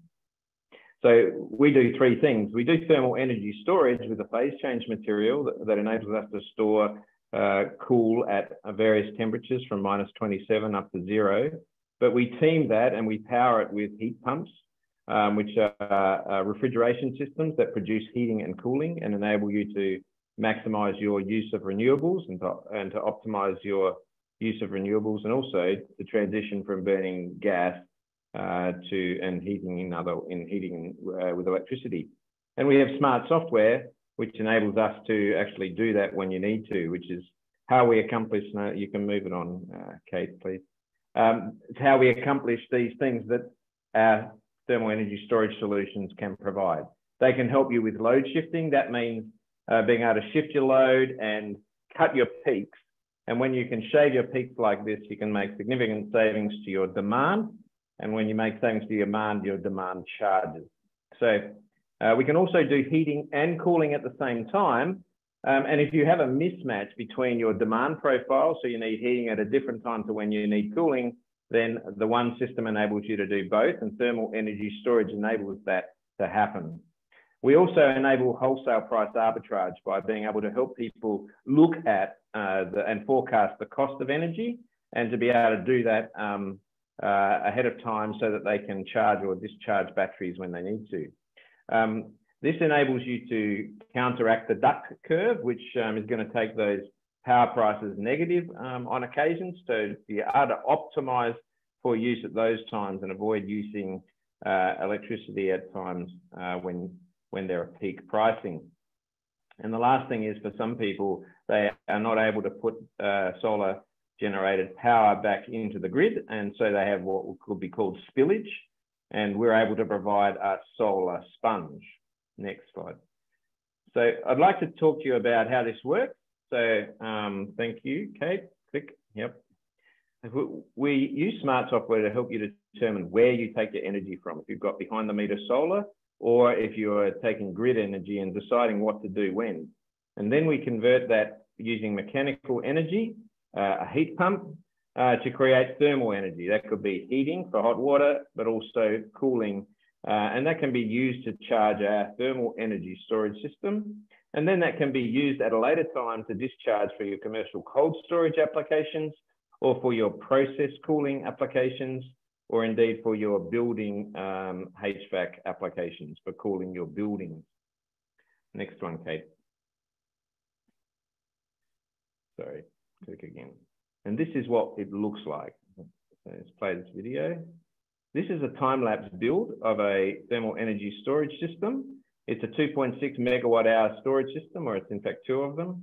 They're a large stainless steel structure. They have to be that. They weigh 43 tons when they're fully loaded. And having built that stainless steel structure, which is going to last you about 30 years, we then put inside a manifold, which enables us to distribute the cooling that enables us to charge it, and the heating that enables us to discharge it. And then inside of each of those thermal energy storage systems, we put about 14 kilometres of HDPE piping. Now, this enables us to charge and discharge the system at a very high rate, about 800 kilowatts. And once the system's built like that, we put a insulative skin on it and the appropriate plumbing to enable it to be connected to your field applications. And there you have a finished system. The next one, please. So here's some examples of where we've done this. Montague Apples, this is an application where they do load shifting. They have a process hot water demand that they have for 8 hours a day, 5 days a week. I'm generalizing, but you know, that's about how it works. So whenever they're doing that, they need to run their heat pump to get that hot water. When they run their heat pump, they've got this free cooling that is coming from that process. And that's used to either supplement their cooling demand or indeed provide all of their cooling demand, which they use for keeping the apples cool. And when they don't have that cooling demand, to be able to charge the thermal energy storage system so it can be used later. The hot water is used for cleaning and waxing apples, and this is the perfect fit. It avoids needing to burn fossil fuels and avoids a gas connection to their site completely, and all the associated costs, which would today be even more. There's a virtual tour of this available online, and I encourage you to take a moment to note down that URL, and you can go and look at it at your leisure. Next slide, please. Reef HQ is in Townsville in North Queensland. It's the headquarters of the Great Barrier Reef Marine Park Authority. And they have combined heating and cooling demand at different times of the year, different amounts of both, and thermal energy storage that they use, which helps them avoid export limits that they have. Well, in fact, they can't discharge solar PV into the grid, but they've got quite a bit of solar PV and at times more than they need for their office and public space. So this is the built environment, but as well as that, it manages an aquarium which needs to be kept at a tightly controlled temperature that mimics the annual cycle of temperature change in the sea. It's where they keep the largest display of coral in captivity. Next slide. Pernod Ricard winemakers, just down the road from where we are here in Mawson Lakes, is the home of Jacobs Creek and a large multinational, large French conglomerate in the beverage industry. Again, they use thermal energy storage for optimizing for the available renewables. They have behind the meter solar, as well as a power purchase agreement, which gives them exposure to the wholesale price. And they can do price arbitrage over the market, but the biggest saving they have made is from the reduced peak demand. So being able to shave their peak and reduce the charges associated with that. Next slide, please. So thermal energy storage, that's what it looks like. It can be charged and discharged very quickly and with great efficiency. So we can utilize almost all of the available stored energy, about 95% of the available stored energy, and we can discharge up to 800 megawatts per 2.6 megawatt hour system. We've got a range of temperatures, so this can serve a range of different applications, and the system is designed for a very long life. Next page. There are alternatives like ice banks and that sort of thing, but we provide a higher density of storage with a smaller footprint and with a higher capacity to charge and discharge for the same footprint. Next slide. The purpose of showing you this is not just that we have this very nice human-machine interface that enables access to the system remotely, but also to be able to demonstrate that the energy being actively monitored and used to discharge the system, which is just pumping power, provides for a very small coefficient of performance, a very high, I should say, coefficient of performance for that discharge operation. So this is how we get a very efficient cycle of charging and discharging, because it really costs almost nothing to discharge it. And this is the live site at Reef HQ. Next slide, please. So if you're interested in talking about this, we can help you triage your applications. We can help you with the pre-feasibility analysis, with some thermal systems design, and we can liaise with other engineers of your own or consultants who might be working with you. And then the refrigeration contractors and for installation and support. So feel free to reach out to us, and welcome your questions. Thanks, everyone. Thanks very much for that overview. I'm sure we'll have some good Q&A at the end. But next up, we've got Alexander from MGA. So I won't use up too much time doing the intros, but Alexander's the CTO and can tell us all about this very interesting technology. Over to you, Alexander. Thanks, Dan. I'll kick right off if you can move to the next slide, please. All right, so we're a bit of a different approach to thermal energy storage in that we use our own novel medium for the thermal storage. That's really what differentiates MGA. Our medium is patented technology, came out of the University of Newcastle, where we spun our company out in 2019. At its heart, it's a composite block which has two components. There's an inert matrix, which we use a chocolate chip muffin analogy to explain. Basically, our matrix is the dough of a chocolate chip muffin, which continuously stays solid and gives our blocks their form. Within that, we have dispersed grains of a phase change material, just like Andrew was just talking about, but in this case, they're embedded as discrete particles within these solid blocks. That's where the bulk of our energy storage occurs. And the advantage there is that whether that material is molten or solid, the block is a solid block. We don't have to worry about handling a material in liquid and solid phases. So we heat these blocks up. Thanks. We heat these blocks up in operation, either electrically or with a heat supply, which could be from CSP, or it could be a waste industrial heat stream. They melt at the melting temperature of those phase change particles, which stores energy as latent heat. And when we want to recover that energy, we discharge to a heat transfer medium, which freezes the particles, releases that latent heat. And basically the solid part of that block very rapidly imports and exports that heat from the PCM and allows us to charge and discharge very rapidly. Next slide, please. All right, so that enables us to have quite a high energy density because we're using latent heat for our storage capacity, and we're also targeting high temperature thermal storage. So we have three key systems available in which we basically swap out the material that we're using as that phase change material to match its melting points to the desired temperature of the use case. So our core product is at 577 degrees. We also have a system at 660 degrees and another under development at 713 degrees.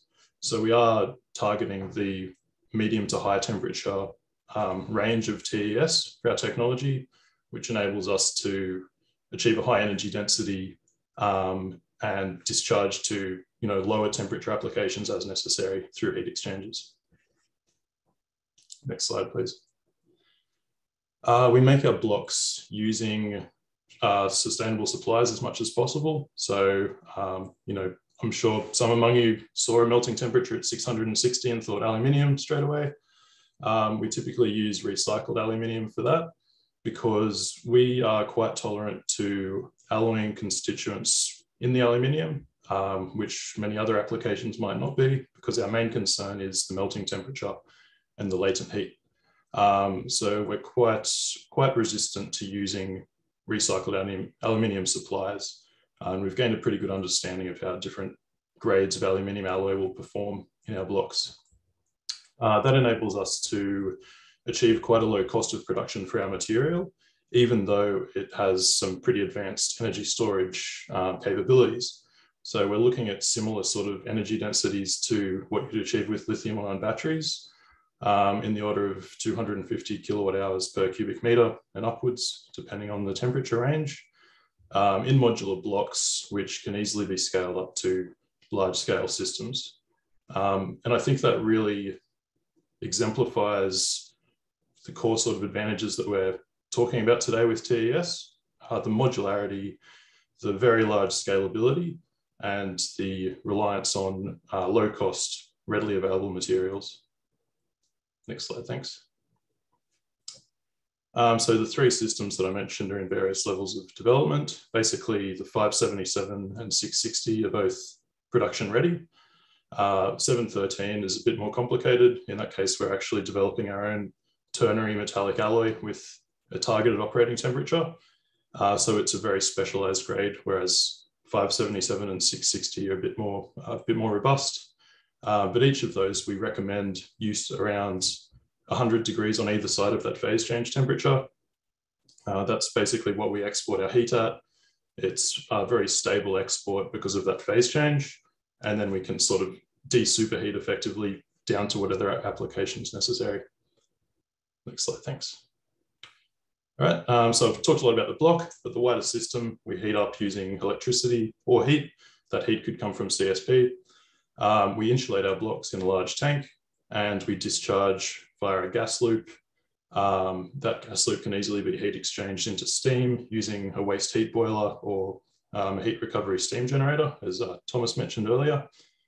We can use that steam to drive a turbine if we want to create electricity, or we can just export directly as heat to industry.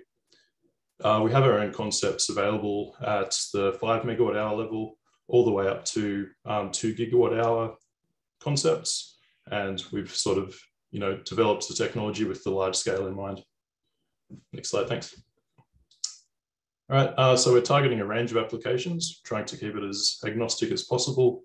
An interesting synergy that came up earlier was the mention of hydrogen. We're actually collaborating with Toshiba and Graphite Energy, who are on the call today as well, on a hydrogen play. So it's a solid oxide electrolyzer, which produces hydrogen with steam as an input. And that basically lowers your energy requirement to produce hydrogen, unlocking cheaper hydrogen, and also increasing the capacity factor of your electrolyzer because you're producing from stored thermal energy rather than grid electricity. So it's an interesting technological crossover that's kind of emerging. Next slide, thanks. All right, so rapid scale up is what we're all about.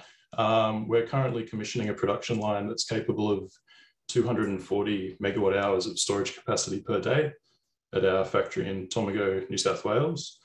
We're scaling that up next year to be 2.4 gigawatt hours per day, which is targeting multiple 100 megawatt hour scale projects. And we have another scale up under development for 2024, which is targeting 24 gigawatt hours of capacity per year. So at that scale, we're legitimately looking at large scale, gigawatt scale sort of energy storage applications, which is really necessary for this decarbonisation of large industry. Next slide, thank you. Right, so thank you very much. Contact details are there and happy to talk to anyone who's interested. Thanks.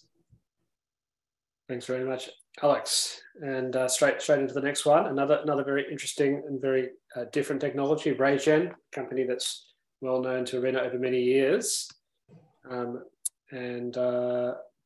I'll hand over to our speaker from Rachele, whose name I don't have in front of me and I haven't met yet, but I look forward, I guess Kira, is that right? Yes, yeah, that's right, thanks Dan.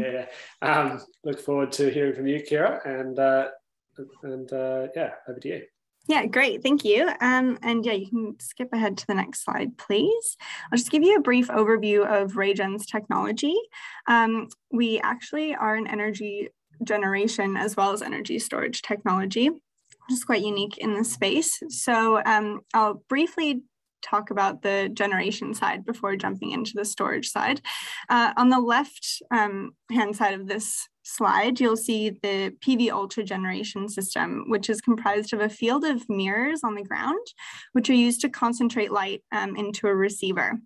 Now, this looks very similar to CSP, but instead of having molten salts in the receiver, we actually have very efficient solar cells, so photovoltaic cells that are typically used in the satellite industry that we manufacture into modules at our module manufacturing facility in Nunawading in Melbourne.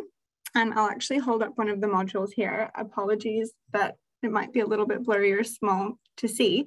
But this module is 10 centimeters by 10 centimeters, and we concentrate up to 1,000 times the concentration of the sun onto a receiver filled of these modules. And at that concentration, this 10 centimeter by 10 centimeter module can produce 2.5 kilowatts of electricity and 5 kilowatts of heat. So it's an extremely power dense module. And we have a unique synergy in this energy flow diagram, if you will, at point 3, which is where we collect the byproduct heat that is formed during the concentration process. So in order for these solar cells to operate efficiently, we need to keep them cool to about 90 degrees Celsius. So what we're doing is we're continuously pumping water through the back of the modules to cool them down and extracting that heated up water so extracting that thermal energy in the form of heated water, which we then store in a pit thermal energy storage, as is typically used in the district heating network in Europe.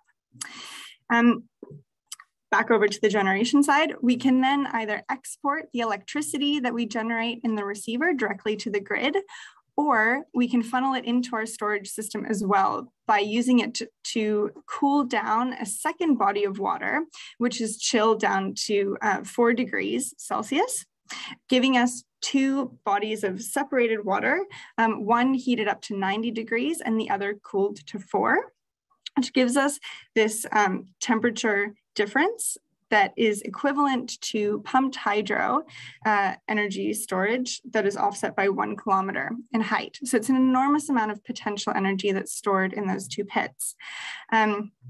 We then, if we want to create electricity on demand, oh, sorry, 1 second, if you just go back for a sec. Yeah, I'll just finish explaining how the cycle works and then go into more detail on the energy storage side. So when we want to generate electricity on demand, we use the heated water, so the 90 degrees, to boil ammonia, which is then used to drive a turbine similar to a steam turbine. And then the 4 degree water is then used to condense that ammonia back down. And then that forms the closed loop cycle of the system. So we're able to provide synchronous generation on demand using the energy that is stored in the form of hot and cold water. If you skip to the next slide, this is just a little graphic of how those pits are actually charged. So when we charge the system, the cold pit is charged using an industrial chiller to cool water down to 4 degrees. And on the hot side, as I mentioned, we use the byproduct heat from the solar generation to put 90 degrees into the pit. So in terms of stored capacity of energy, that is totally dependent on pit size. So the larger the pit, the higher your storage capacity. And because we're using water as the storage medium, it's a very low marginal cost to increase the amount of stored capacity. And another caveat that I should mention as I talk about the next couple of slides is that when we talk about stored energy, I'm talking about electrical energy, not stored thermal energy capacity. So if you could skip to the next slide, I'll just give a brief overview of the commercial demonstration that we're currently constructing in Carwarp, Victoria, which is about a 6-hour drive northeast of Melbourne. So we're currently building the world's largest next generation storage project at 50 megawatt hours of stored electricity. That plant is comprised of 4 of our PV Ultra fields, each generating 4 megawatts of electricity. And we then also couple that with a 3 megawatt ORC engine, which is typically used in the geothermal industry. And we've got our hot and our cold pit, which have storage capacity of 50 megawatt hours. So that's 17 hours of continuous output of the 3 megawatt turbine. We expect this facility to be fully operational and commissioned in November of this year. And these are actual photographs of the site. So you can see on the left-hand side that the PV Ultra fields are now all constructed with all of the heliostats being fully assembled. And in the central photo, you can see that we are commissioning the solar towers at the moment.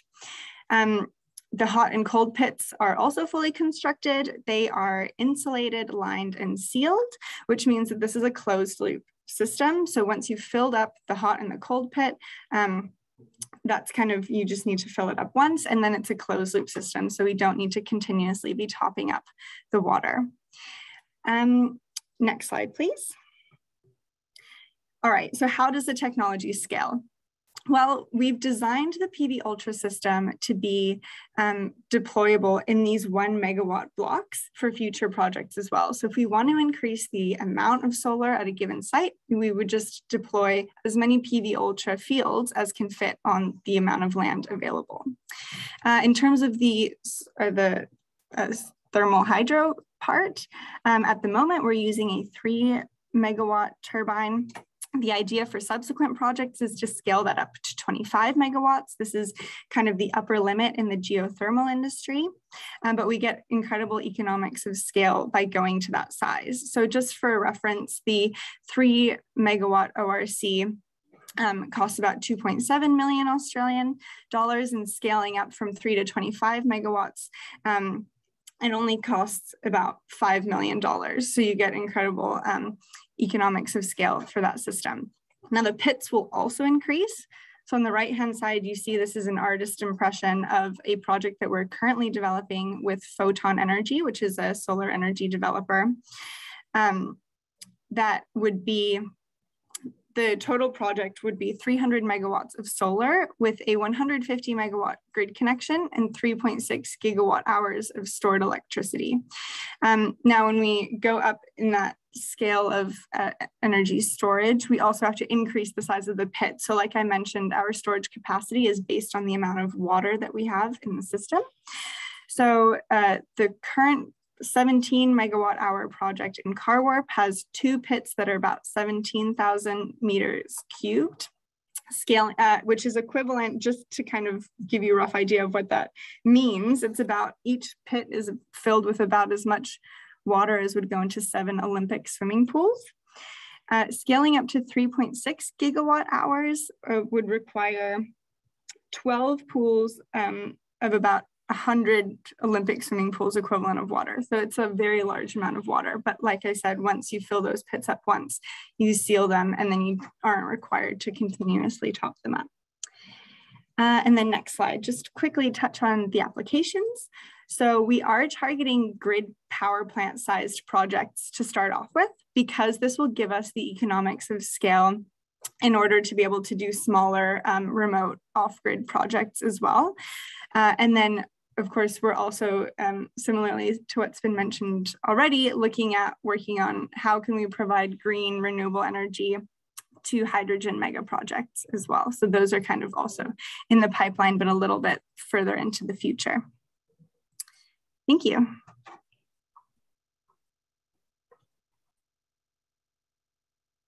Sorry, just trying to find the mute button. Thanks very much, Kira.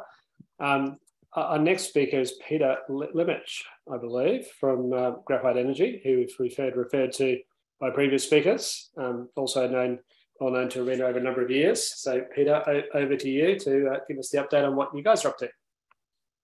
Great, thanks, Dan. If you could just go back to the first slide, that'd be great. Thank you. So just very quickly, Graphite Energy has developed a thermal energy storage system that basically uses graphite as the storage medium. What you can see here on the screen at the moment is the unit that is currently going through a factory acceptance testing program before it's shipped to Mars in the last quarter of this year. Okay, next slide, thank you. Very simply, what we're about is renewable energy converted to heat, providing zero carbon for industry, using the TES system to enable the energy transition. Thank you. Our system is very indifferent, for want of a better word, to the energy input. We can take electricity, PV or wind. We can take thermal energy in the form of CST, bioenergy, waste heat. As I say, indifferent to the energy input. And then we've got a separate process for producing hot air or steam. And by using the TES, we're able to decouple the time of use from the time of demand. Thank you. The system has an enormous amount of flexibility in terms of how it's configured and how it can be designed to operate. But in our initial deployment phases, these are the typical characteristics that we are targeting. It's a containerized, modular, scalable, transportable solution that is targeting, typically process temperatures in 150 to 250 degrees and around the 10 to 20 bar. We can store the temperature in there up to 900 degrees, but it depends on the process requirement, and the amount of storage that's required becomes a function of how we configure the units. Thank you. As Paul said earlier in his presentation, we are deploying in collaboration with Mars this first unit. It's working with Mars to help them meet their carbon neutral objectives. We're using renewable energy to displace natural gas.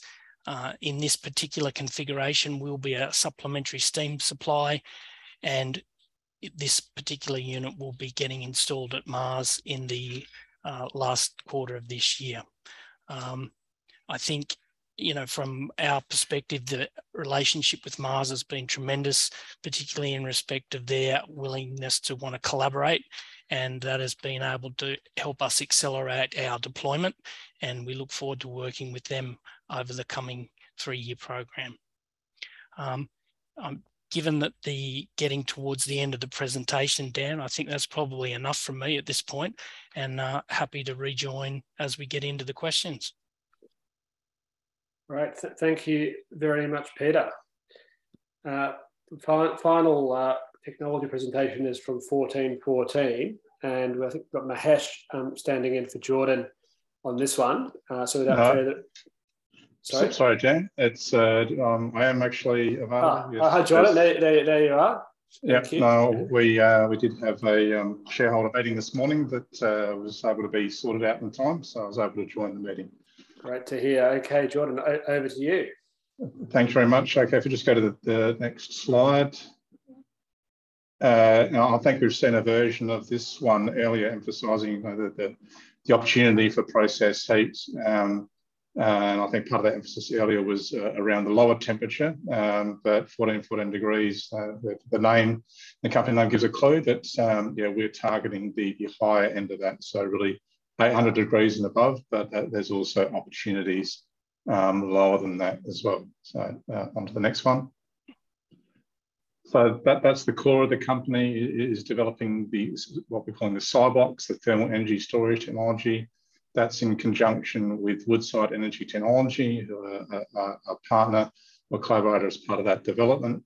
It's also worth noting too that the company has a separate development, which is around the Aurora project in the north of South Australia in Port Augusta. That's in conjunction with another Australian company that most people are familiar with, being Vast Solar. And while there are aspects of technology overlap, that's really a commercial emphasis. So today I'll really be talking about that SciBox and what we're doing with the support of Woodside Energy. So on to the next one. Conceptually, how the SciBox works is sort of similar to what we've seen from some of the other technology developers there in graphite and MGA. We're taking that renewable energy source in, using heating elements to provide the heat. But where we're obviously trying to do things differently, or everyone's playing in their own area, is part C, which is around the storage media.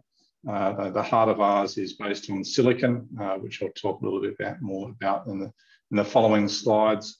That gives some key advantages and different performances, but essentially because of its phase change and latent heat properties. And while that has its advantages and IP is about also addressing some of the challenges, it's not, and it's the heart of the system, it is important to emphasise that the heat transfer arrangement out of that as well. So Optimizing that to get efficient and dispatchable heat out of the arrangement is also a key part of the engineering that we're working on. So all those elements working together between the heating, the silicon storage material, and the energy recovery enable us to provide get hot air out. That's the heat transfer medium that we're working with, and then similarly that hot air at about 1,000 degrees and low pressure can be used in a variety of different ways. On to the next one.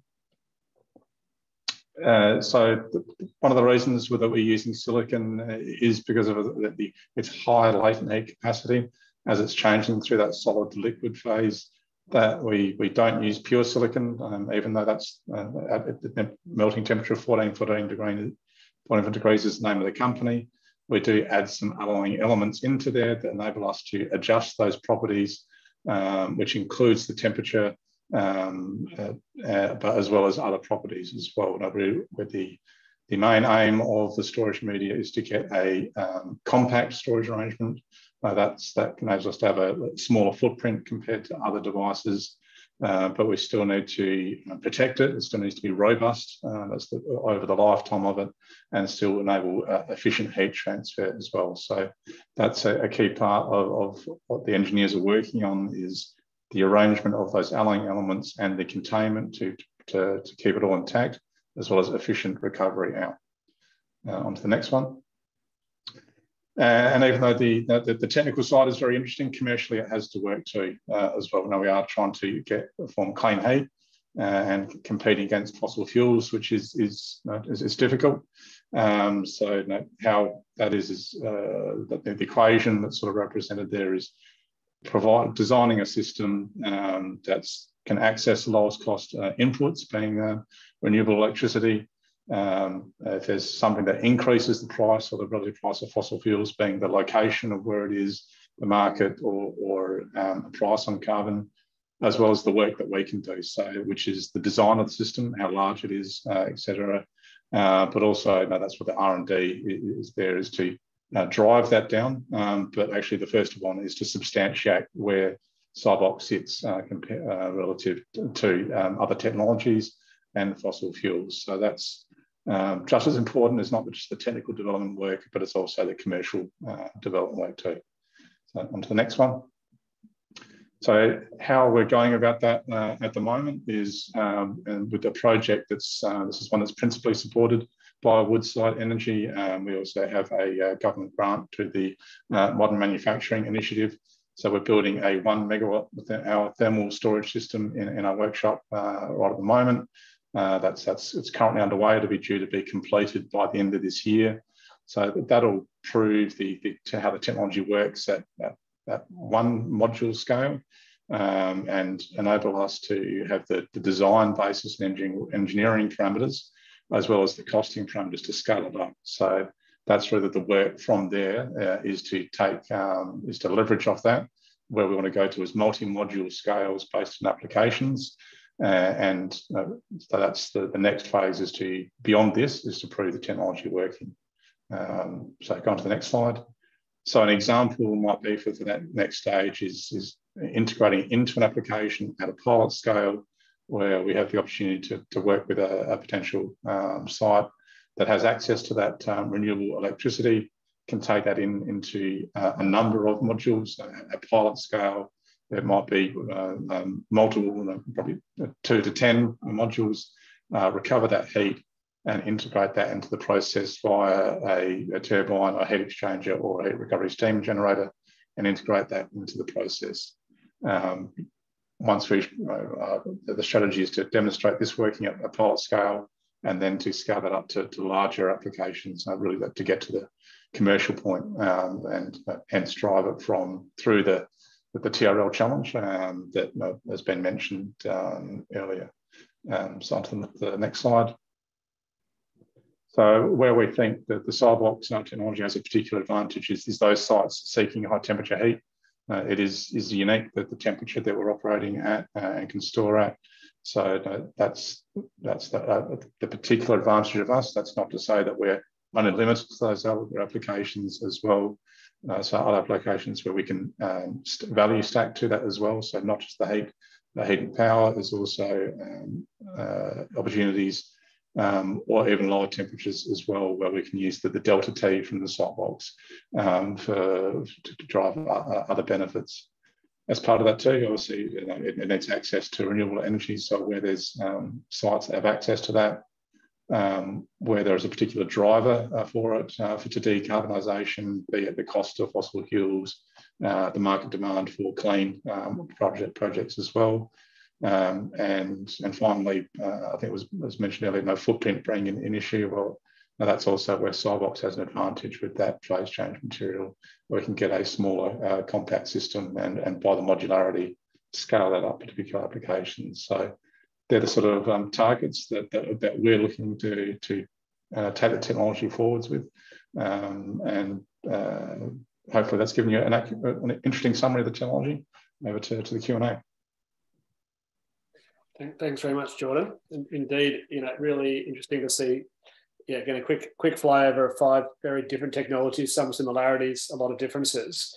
I mean, Kira and Rachele, I guess you guys sort of a little bit different, I think, to the other technologies, mainly in that you're really now chasing the sort of grid-connected utility scale electricity generation. But I don't know if you can give a bit of a perspective on kind of what and I know you've only been there for a year or so, but why did you make that decision to focus on that market as opposed to the, I guess, other applications that you previously were chasing? It's a really good question. So for us, one of the really big hurdles to overcome was high initial capital costs at smaller scale.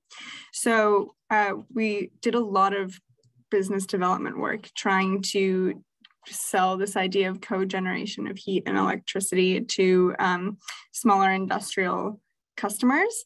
And we really found that just at the small kind of 3, 4, 5 megawatt scale projects, our CapEx was just too high at the small volume. So we would really need to be developing a lot of those smaller projects at the same time to be able to get the economies of scale. Whereas if we focus instead on grid connected projects, one project alone will unlock 300 megawatts worth of PV Ultra towers. And so as we start to develop more and more of these large grid scaled projects, we're very open to the idea of then also being able to deploy on a smaller scale and leverage that supply chain. Thanks. And in terms of this Q&A, and I'm glad that we've got a good solid half an hour, I'd like to really do some interesting matchmaking here. So if anyone on the panel wants to ask a question of someone else, put your hand up. I'd really like to hear some of the customers ask the technologies questions and some of the technologies ask customers questions. I guess I'll start off with, I guess the generic question to the technologies, particularly those seeking industrial customer offtake, although, I don't know, maybe for Rio, you can, probably provide an offtake to a utility scale project too. So, in front of the meter, behind the meter. But what are the biggest challenges for the technologies, I guess, in you're grappling with in finding those early customers for those first, beyond a pilot, but, that early stage commercial demo? So I don't know who wants to start with that one. Maybe Alexander or Peter. What's the biggest challenges you're facing? I can understand that a part of it is just explaining the technology, right, and getting people to really understand it takes a while. Yeah, if I can jump in, I think maybe technological awareness is probably one of the biggest ones, because even though we're relying on a lot of pretty standard equipment, heat recovery steam generators, heat exchangers, resistive heaters, they're all tried and proven technologies. Really, those huge utility scale TES projects haven't been demonstrated yet. So it does appear to be, a higher risk alternative to technologies that are being commercialized quite quickly at the moment, like batteries, which are easy to cut and paste and, prove on a half a megawatt scale and then duplicate up to very, very large scales.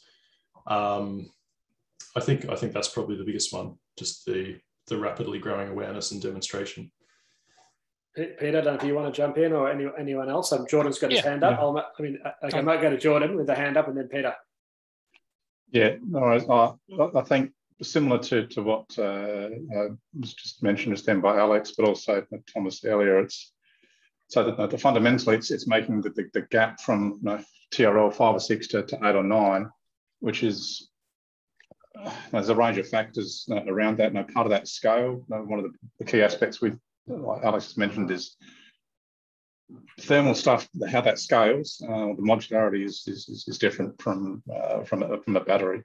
Say how to demonstrate, say, or to integrate our technology at a larger scale to show its real application benefits, but managing risk around that as well. So that's a key barrier, but it's also electricity network connection too is part of that. We're all rely on those therapists are saying there's a significant amount of electricity in. Now that the network process around that, if it's available or not, is there's time and cost associated with that. So, and then there's just the process integration risk. If we're great, we might have heat available and hopefully it's reliable, but no, the end users we're targeting have got, in general, processes that are running 24 hours a day. They have to operate as well. So it's, to me, it's overcoming scale of thermal technology to scale up electricity network risk and managing process integration risk. Thanks, Jordan. Peter, would you like to add to that?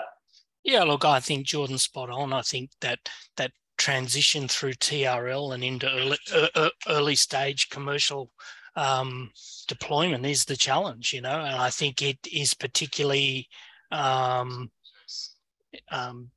challenging, in an industry, particularly for process heat industries, because a boiler is a very well-known, means of generating heat, and to displace that, you're asking somebody to take a risk on their, mission critical process, which is, not in the business of generating energy. They're in the business of making pet food, or they're in the business of, iron ore mining. They're not really about, energy storage. Energy storage is a means to an end.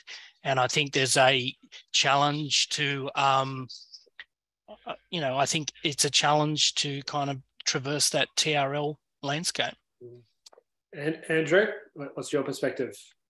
Yeah, I'd like to suggest look, I totally agree with everything the other guys have said, and Glaciem, perhaps a little bit earlier to the table and not quite the complexity of technology as the other technologies, but certainly working in a different space. But I would also suggest, and this might be something these guys are yet to come across at scale, but hybrid energy solutions design isn't a skill where there are a lot of good people around to help you with it, right?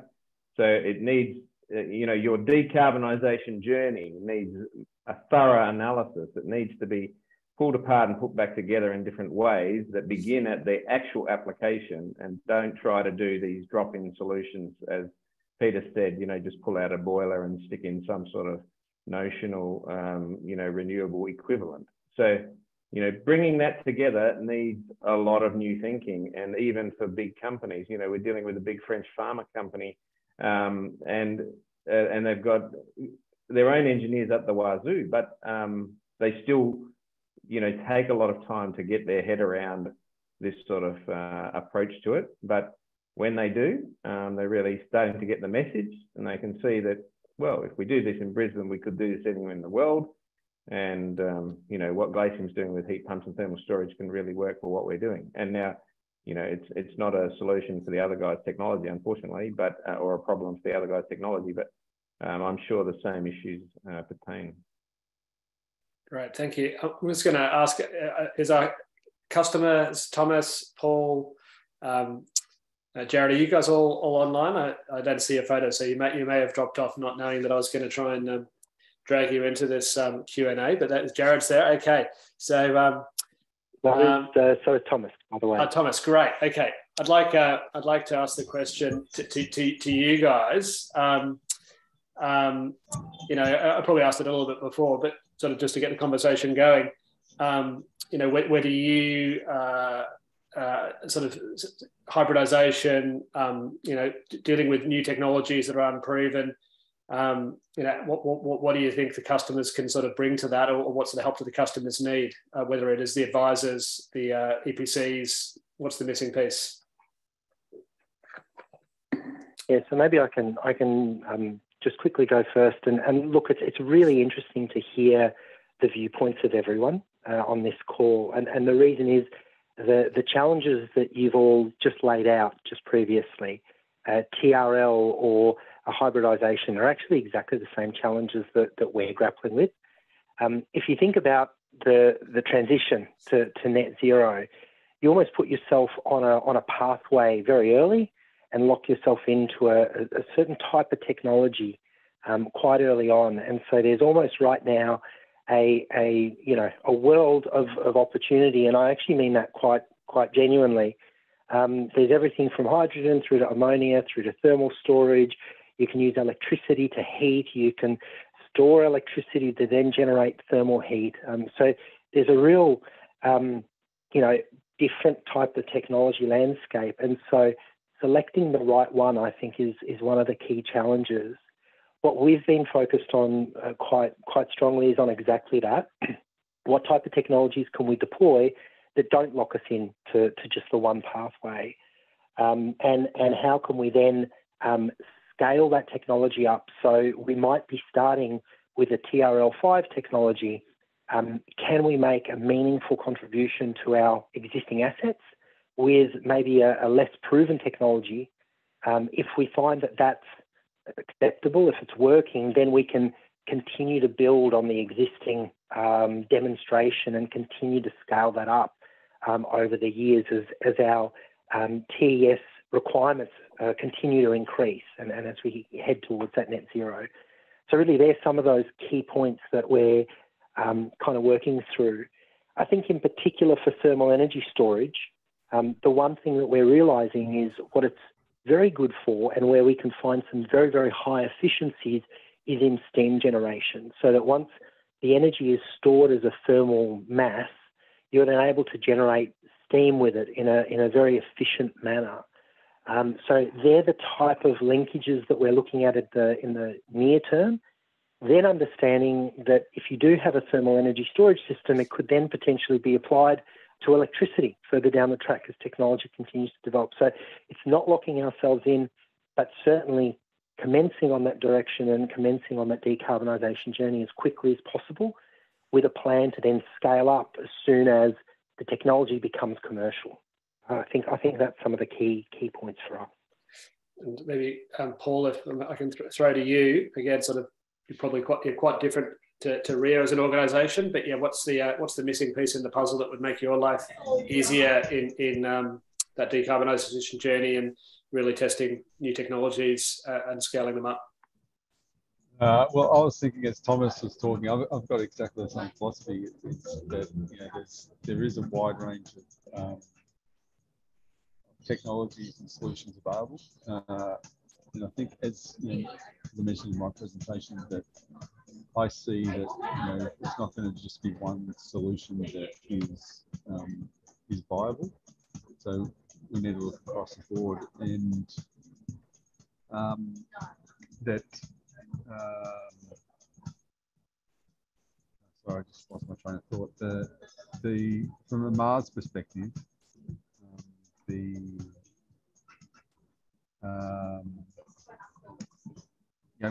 we need to start right. So our journey is to be carbon neutral by 2040, and if we don't start somewhere, then we're not going to achieve it. So I think it's we've got to take a leap of faith and say that we need to pick what the best approach is and start with it. We've got some disco music in the background. I don't know if someone's got on mute. I don't know where that was, but I agree, Paul. Sort of starting, and I guess starting fast, without obviously making a big mistake is the key, I guess. Jarrod, I don't know if you want to add anything into the mix now, or hold it down. I thought I'd maybe just bring a slightly different perspective there, and that's relates to sort of metering. A lot of what we're talking about is retrofitting of existing plant, which is inherently very expensive. But there is one advantage on the retrofit model is you can map exactly what your heat profile is. So you can size your new heating system and your thermal storage really well. However, there's very limited amount of metering out there, especially on natural gas usage. Most people at best have like a monthly bill, and they just don't know how that varies during the day. If you don't know how that profile is, how do you size your thermal energy storage properly? So I'd say for me, missing piece is that better data on gas usage or heat demand. And look, there is solutions coming out right now from CSIRO, smart solutions which bolt onto an existing gas meter, and for my mind, they just can't come quick enough. That's the real game changer there. So that when if you've got a 5 megawatt steam boiler, you replace that with a 2 megawatt or a 3 megawatt heat pump or other solution, not a like for like. To do that, you need the data. Look, I'm going to completely change tack in terms of one of the interfaces between a technology company that's sort of scaling up and a big off-taker that's trying to decarbonise is sort of financing risk. And, I think Rachele saw this as well in terms of, trying to strike off-take agreements with customers. I don't know who on the technology side wants to sort of try and respond to that question about, you're trying to raise capital. To raise capital, you need a clear business plan and a pipeline. To have a pipeline, you need a balance sheet. Who wants to go first in terms of, I guess, the chicken and egg problem of trying to rapidly scale up to be bankable at the same time as trying to find your first 5 megawatt project? So Andrew's got his hand up. Kira, you can start if you like. Yeah, sure. I'll just briefly comment on this one.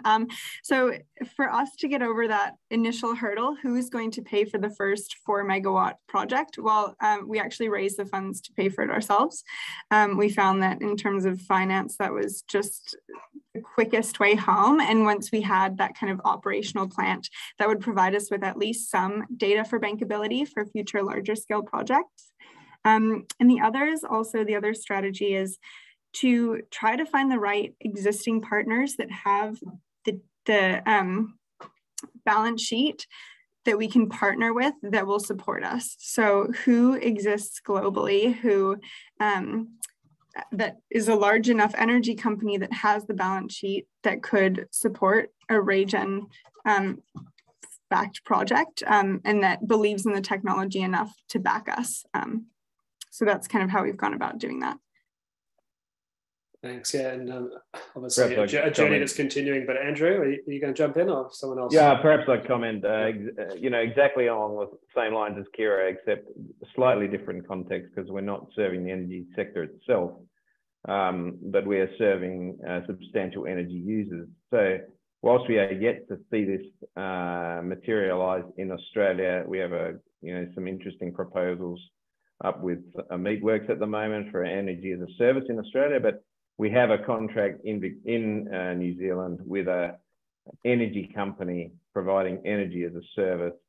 They're the company that has the gas that is being turned off. They really want to turn off the gas. It's a slightly different situation to Australia, but the energy company wants to turn off the gas. They want to put up an electrified solution, and that's for a large protected cropping application. So, it's really a nice mix. They're bringing the balance sheet, as Kira's sort of suggesting, for a modest-sized company with a reasonable energy demand and certainly a big power bill that's skyrocketing based on gas prices.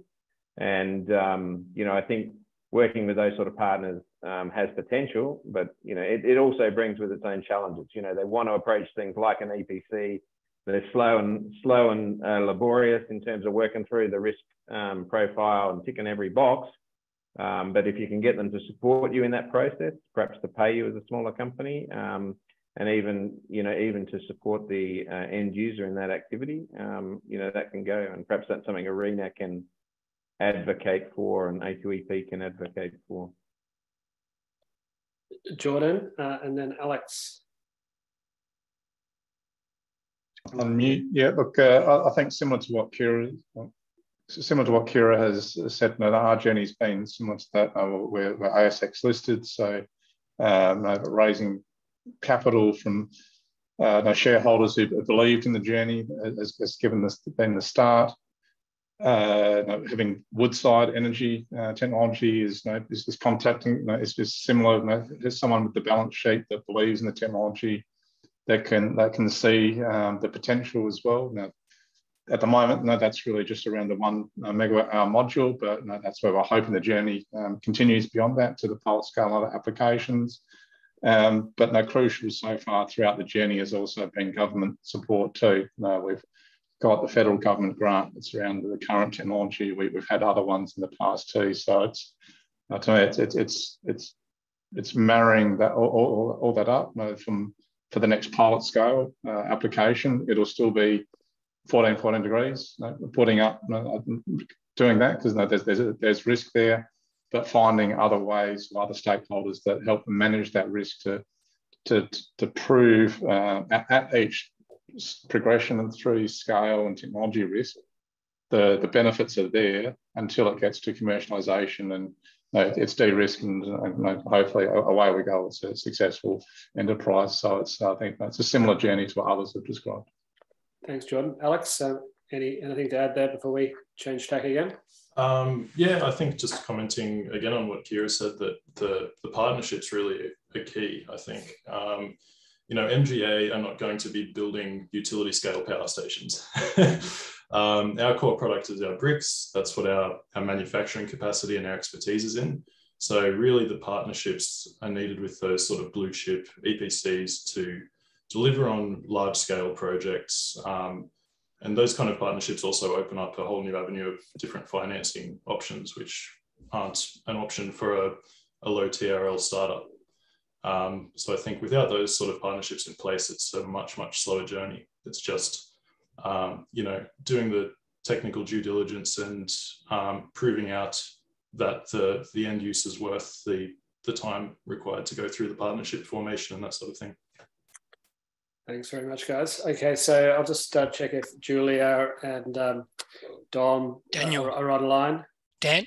Yeah. It's Peter. Just want to kind of reiterate what everyone else said there. Like, clearly investing in your own initial projects is key, and finding the right partners to help you do that is, inevitable. But, I'm hoping you're going to help us solve that problem, mate. We're always here to help. That's our mantra. But yeah, Julia, Dom, are you guys online? I'm interested in, the sort of overarching perspective, if you are there, just to what you're seeing internationally, Julia, or Dom, any observations from you? Maybe. Yeah, sorry, are you there, Dom? I'll let Julia go first this time because it's late. It's late for her. Yeah, I thought it might be. Thanks. No worries. I'm actually in Europe right now, so it's okay. It's early morning. So, but I love the discussion. I think it was great to hear all the different perspectives from the developers. And I think there are a couple of themes that I heard.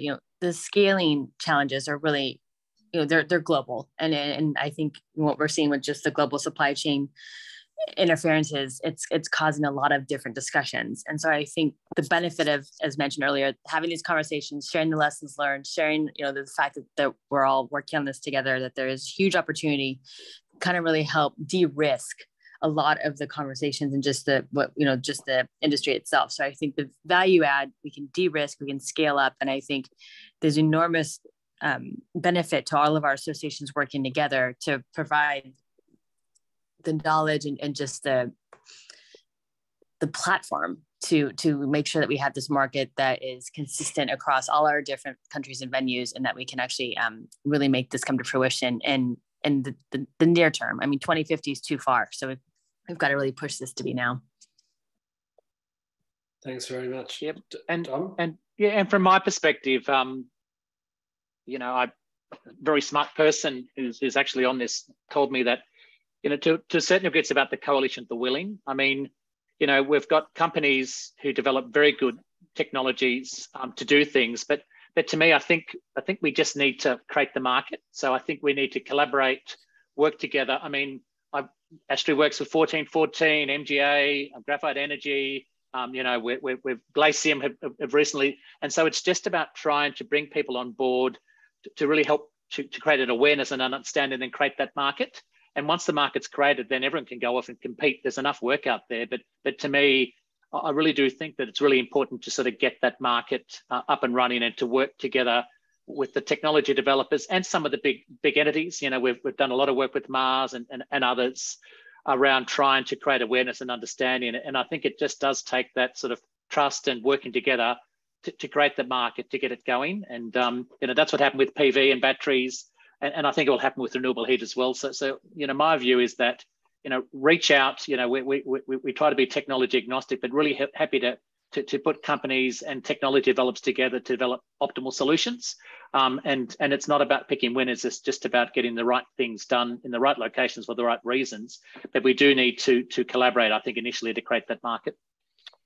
Yeah, no, an interesting point. And it comes back to this complexity again. Everyone's grappling with it, and you know, you have your own sort of site complexities, organizational complexities in terms of capital availability, and then sort of the technical optimization and hybridization complexity. So it's a call coming in. You know, what are some of the ways? I don't know if Jarrod wants to comment on this again. How can we sort of take out some of the friction?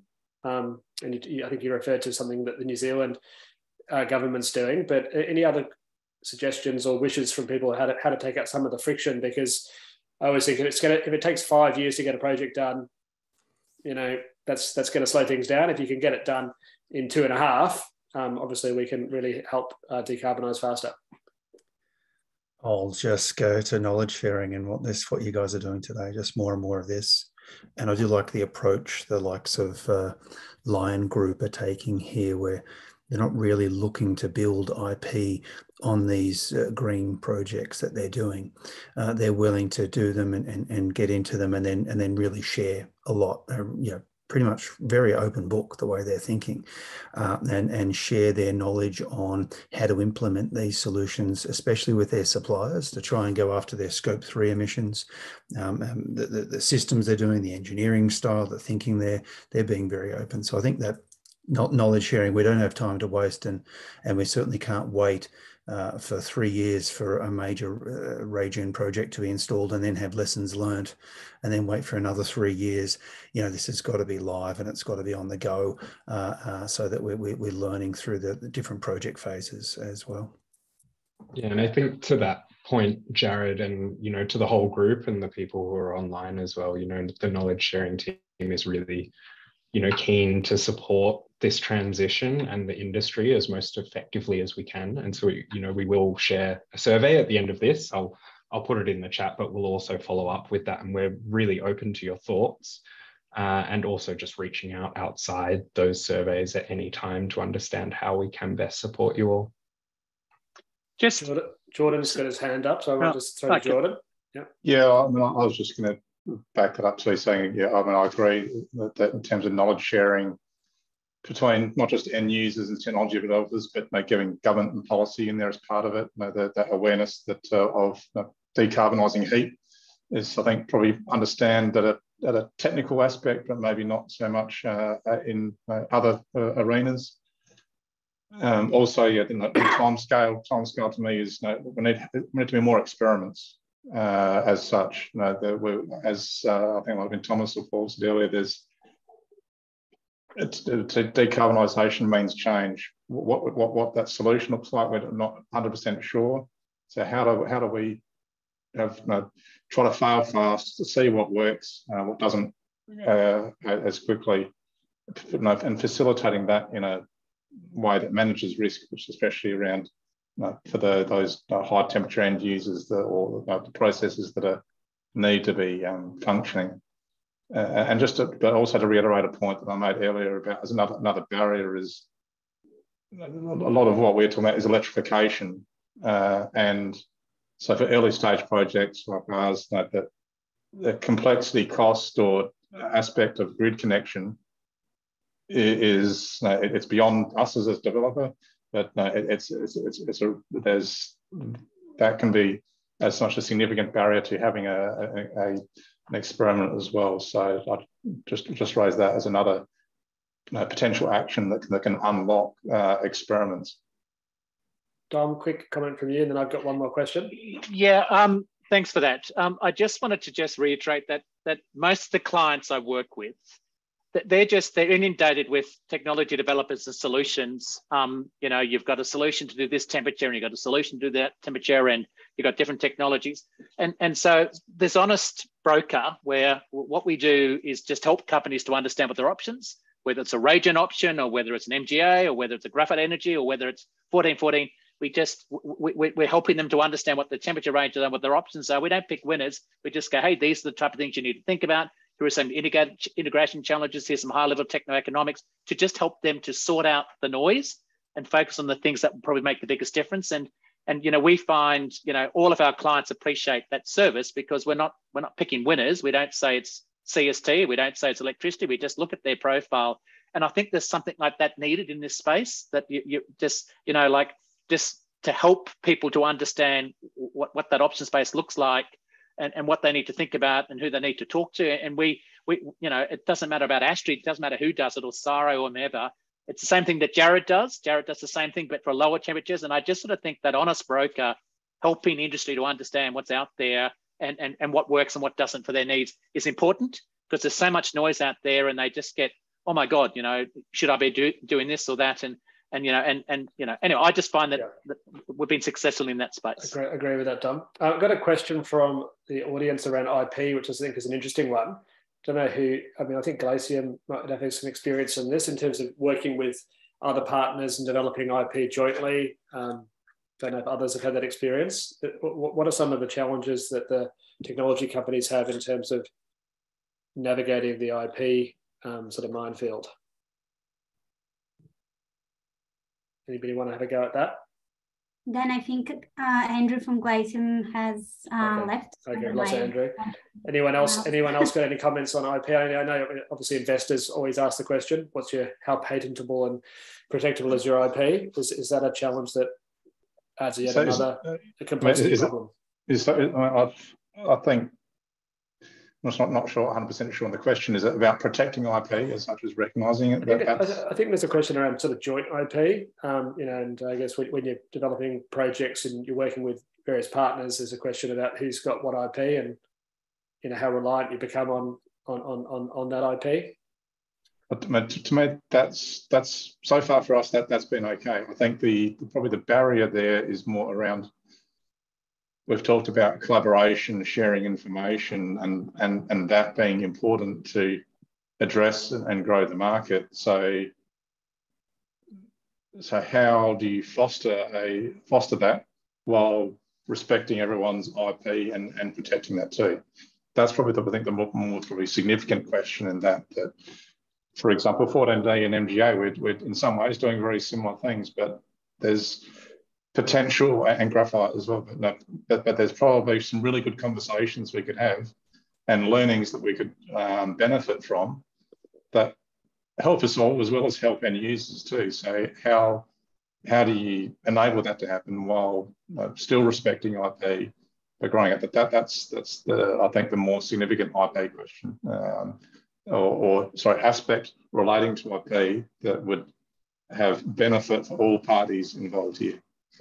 Peter, you've got your hand up. Yeah, we might just go to wrap up. I think, look, I think there's a really good example here. You know, Alex from MGA and Graphite Energy. You know, we are in a collaboration with Toshiba on the development of the solid oxide electrolysis system. Both of us are doing thermal energy storage components within the overall system. I think, you know, the key was actually not around the protection of the IP per se, but was just getting everybody, you know, the table, being willing to collaborate and being very clear on, you know, each of our roles made that, you know, parts of it made sense to share knowledge.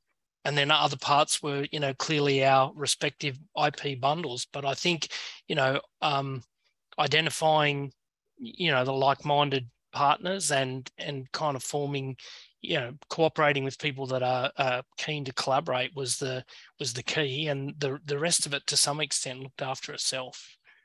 But it's been a really, the Toshiba thing that, Alex and I are involved in is, a really exciting opportunity. We're still towards the beginning kind of phase of that project, but, already it's bringing benefits in our broader business already. Okay, look, it's been a really interesting discussion. I'd like to thank all the speakers. I think I really enjoyed doing the moderating of the Q&A, but I'll hand back to Lisa to wrap us up and do any of the final housekeeping. But thanks very much, and let's continue the conversation.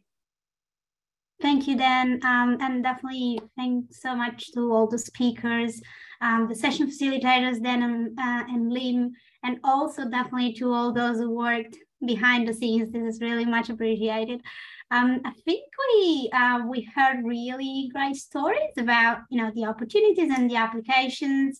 We definitely heard something about challenges, but also, as Peter just mentioned, I really had the kind of feeling that there is willingness to collaborate, and hopefully I think we are kind of leaving the virtual room today with a better understanding of how we can potentially overcome these challenges together. So I think, generally speaking, we, of course, the speaker shared interesting insights that could potentially be helpful for other events potentially in this topic. But what we would like to do, as Lim mentioned, is hearing from you in terms of your feedback. Just please feel free to get in touch if you have any ideas in terms of how we could do better next time, what you would like to see in the future, and any potential feedback you have. If you want to have more information on thermal energy storage, or what we have in terms of knowledge sharing from our funded project, feel free to go and have a look at the knowledge sharing bank. You are also more than welcome to sign into our Insights newsletter or the Arena Wire newsletter if you have not done already. And then just noting that we'll publish the presentations and the recording of the summit on our knowledge bank in the next few days, hopefully next week. I think Lim has shared the link to the survey in the chat box, and you should have received also an email in your inbox with the link to the survey. So please feel free to jump in and fill this very quick survey. So I think that's all for me. If there is nothing else from anyone else, I might close it here so that we can have like 5 minutes back in the day. I know it's been a very long event, but hopefully it's been helpful for everyone. So thanks again, everyone, and I really hope to have a chat with you all soon. Bye.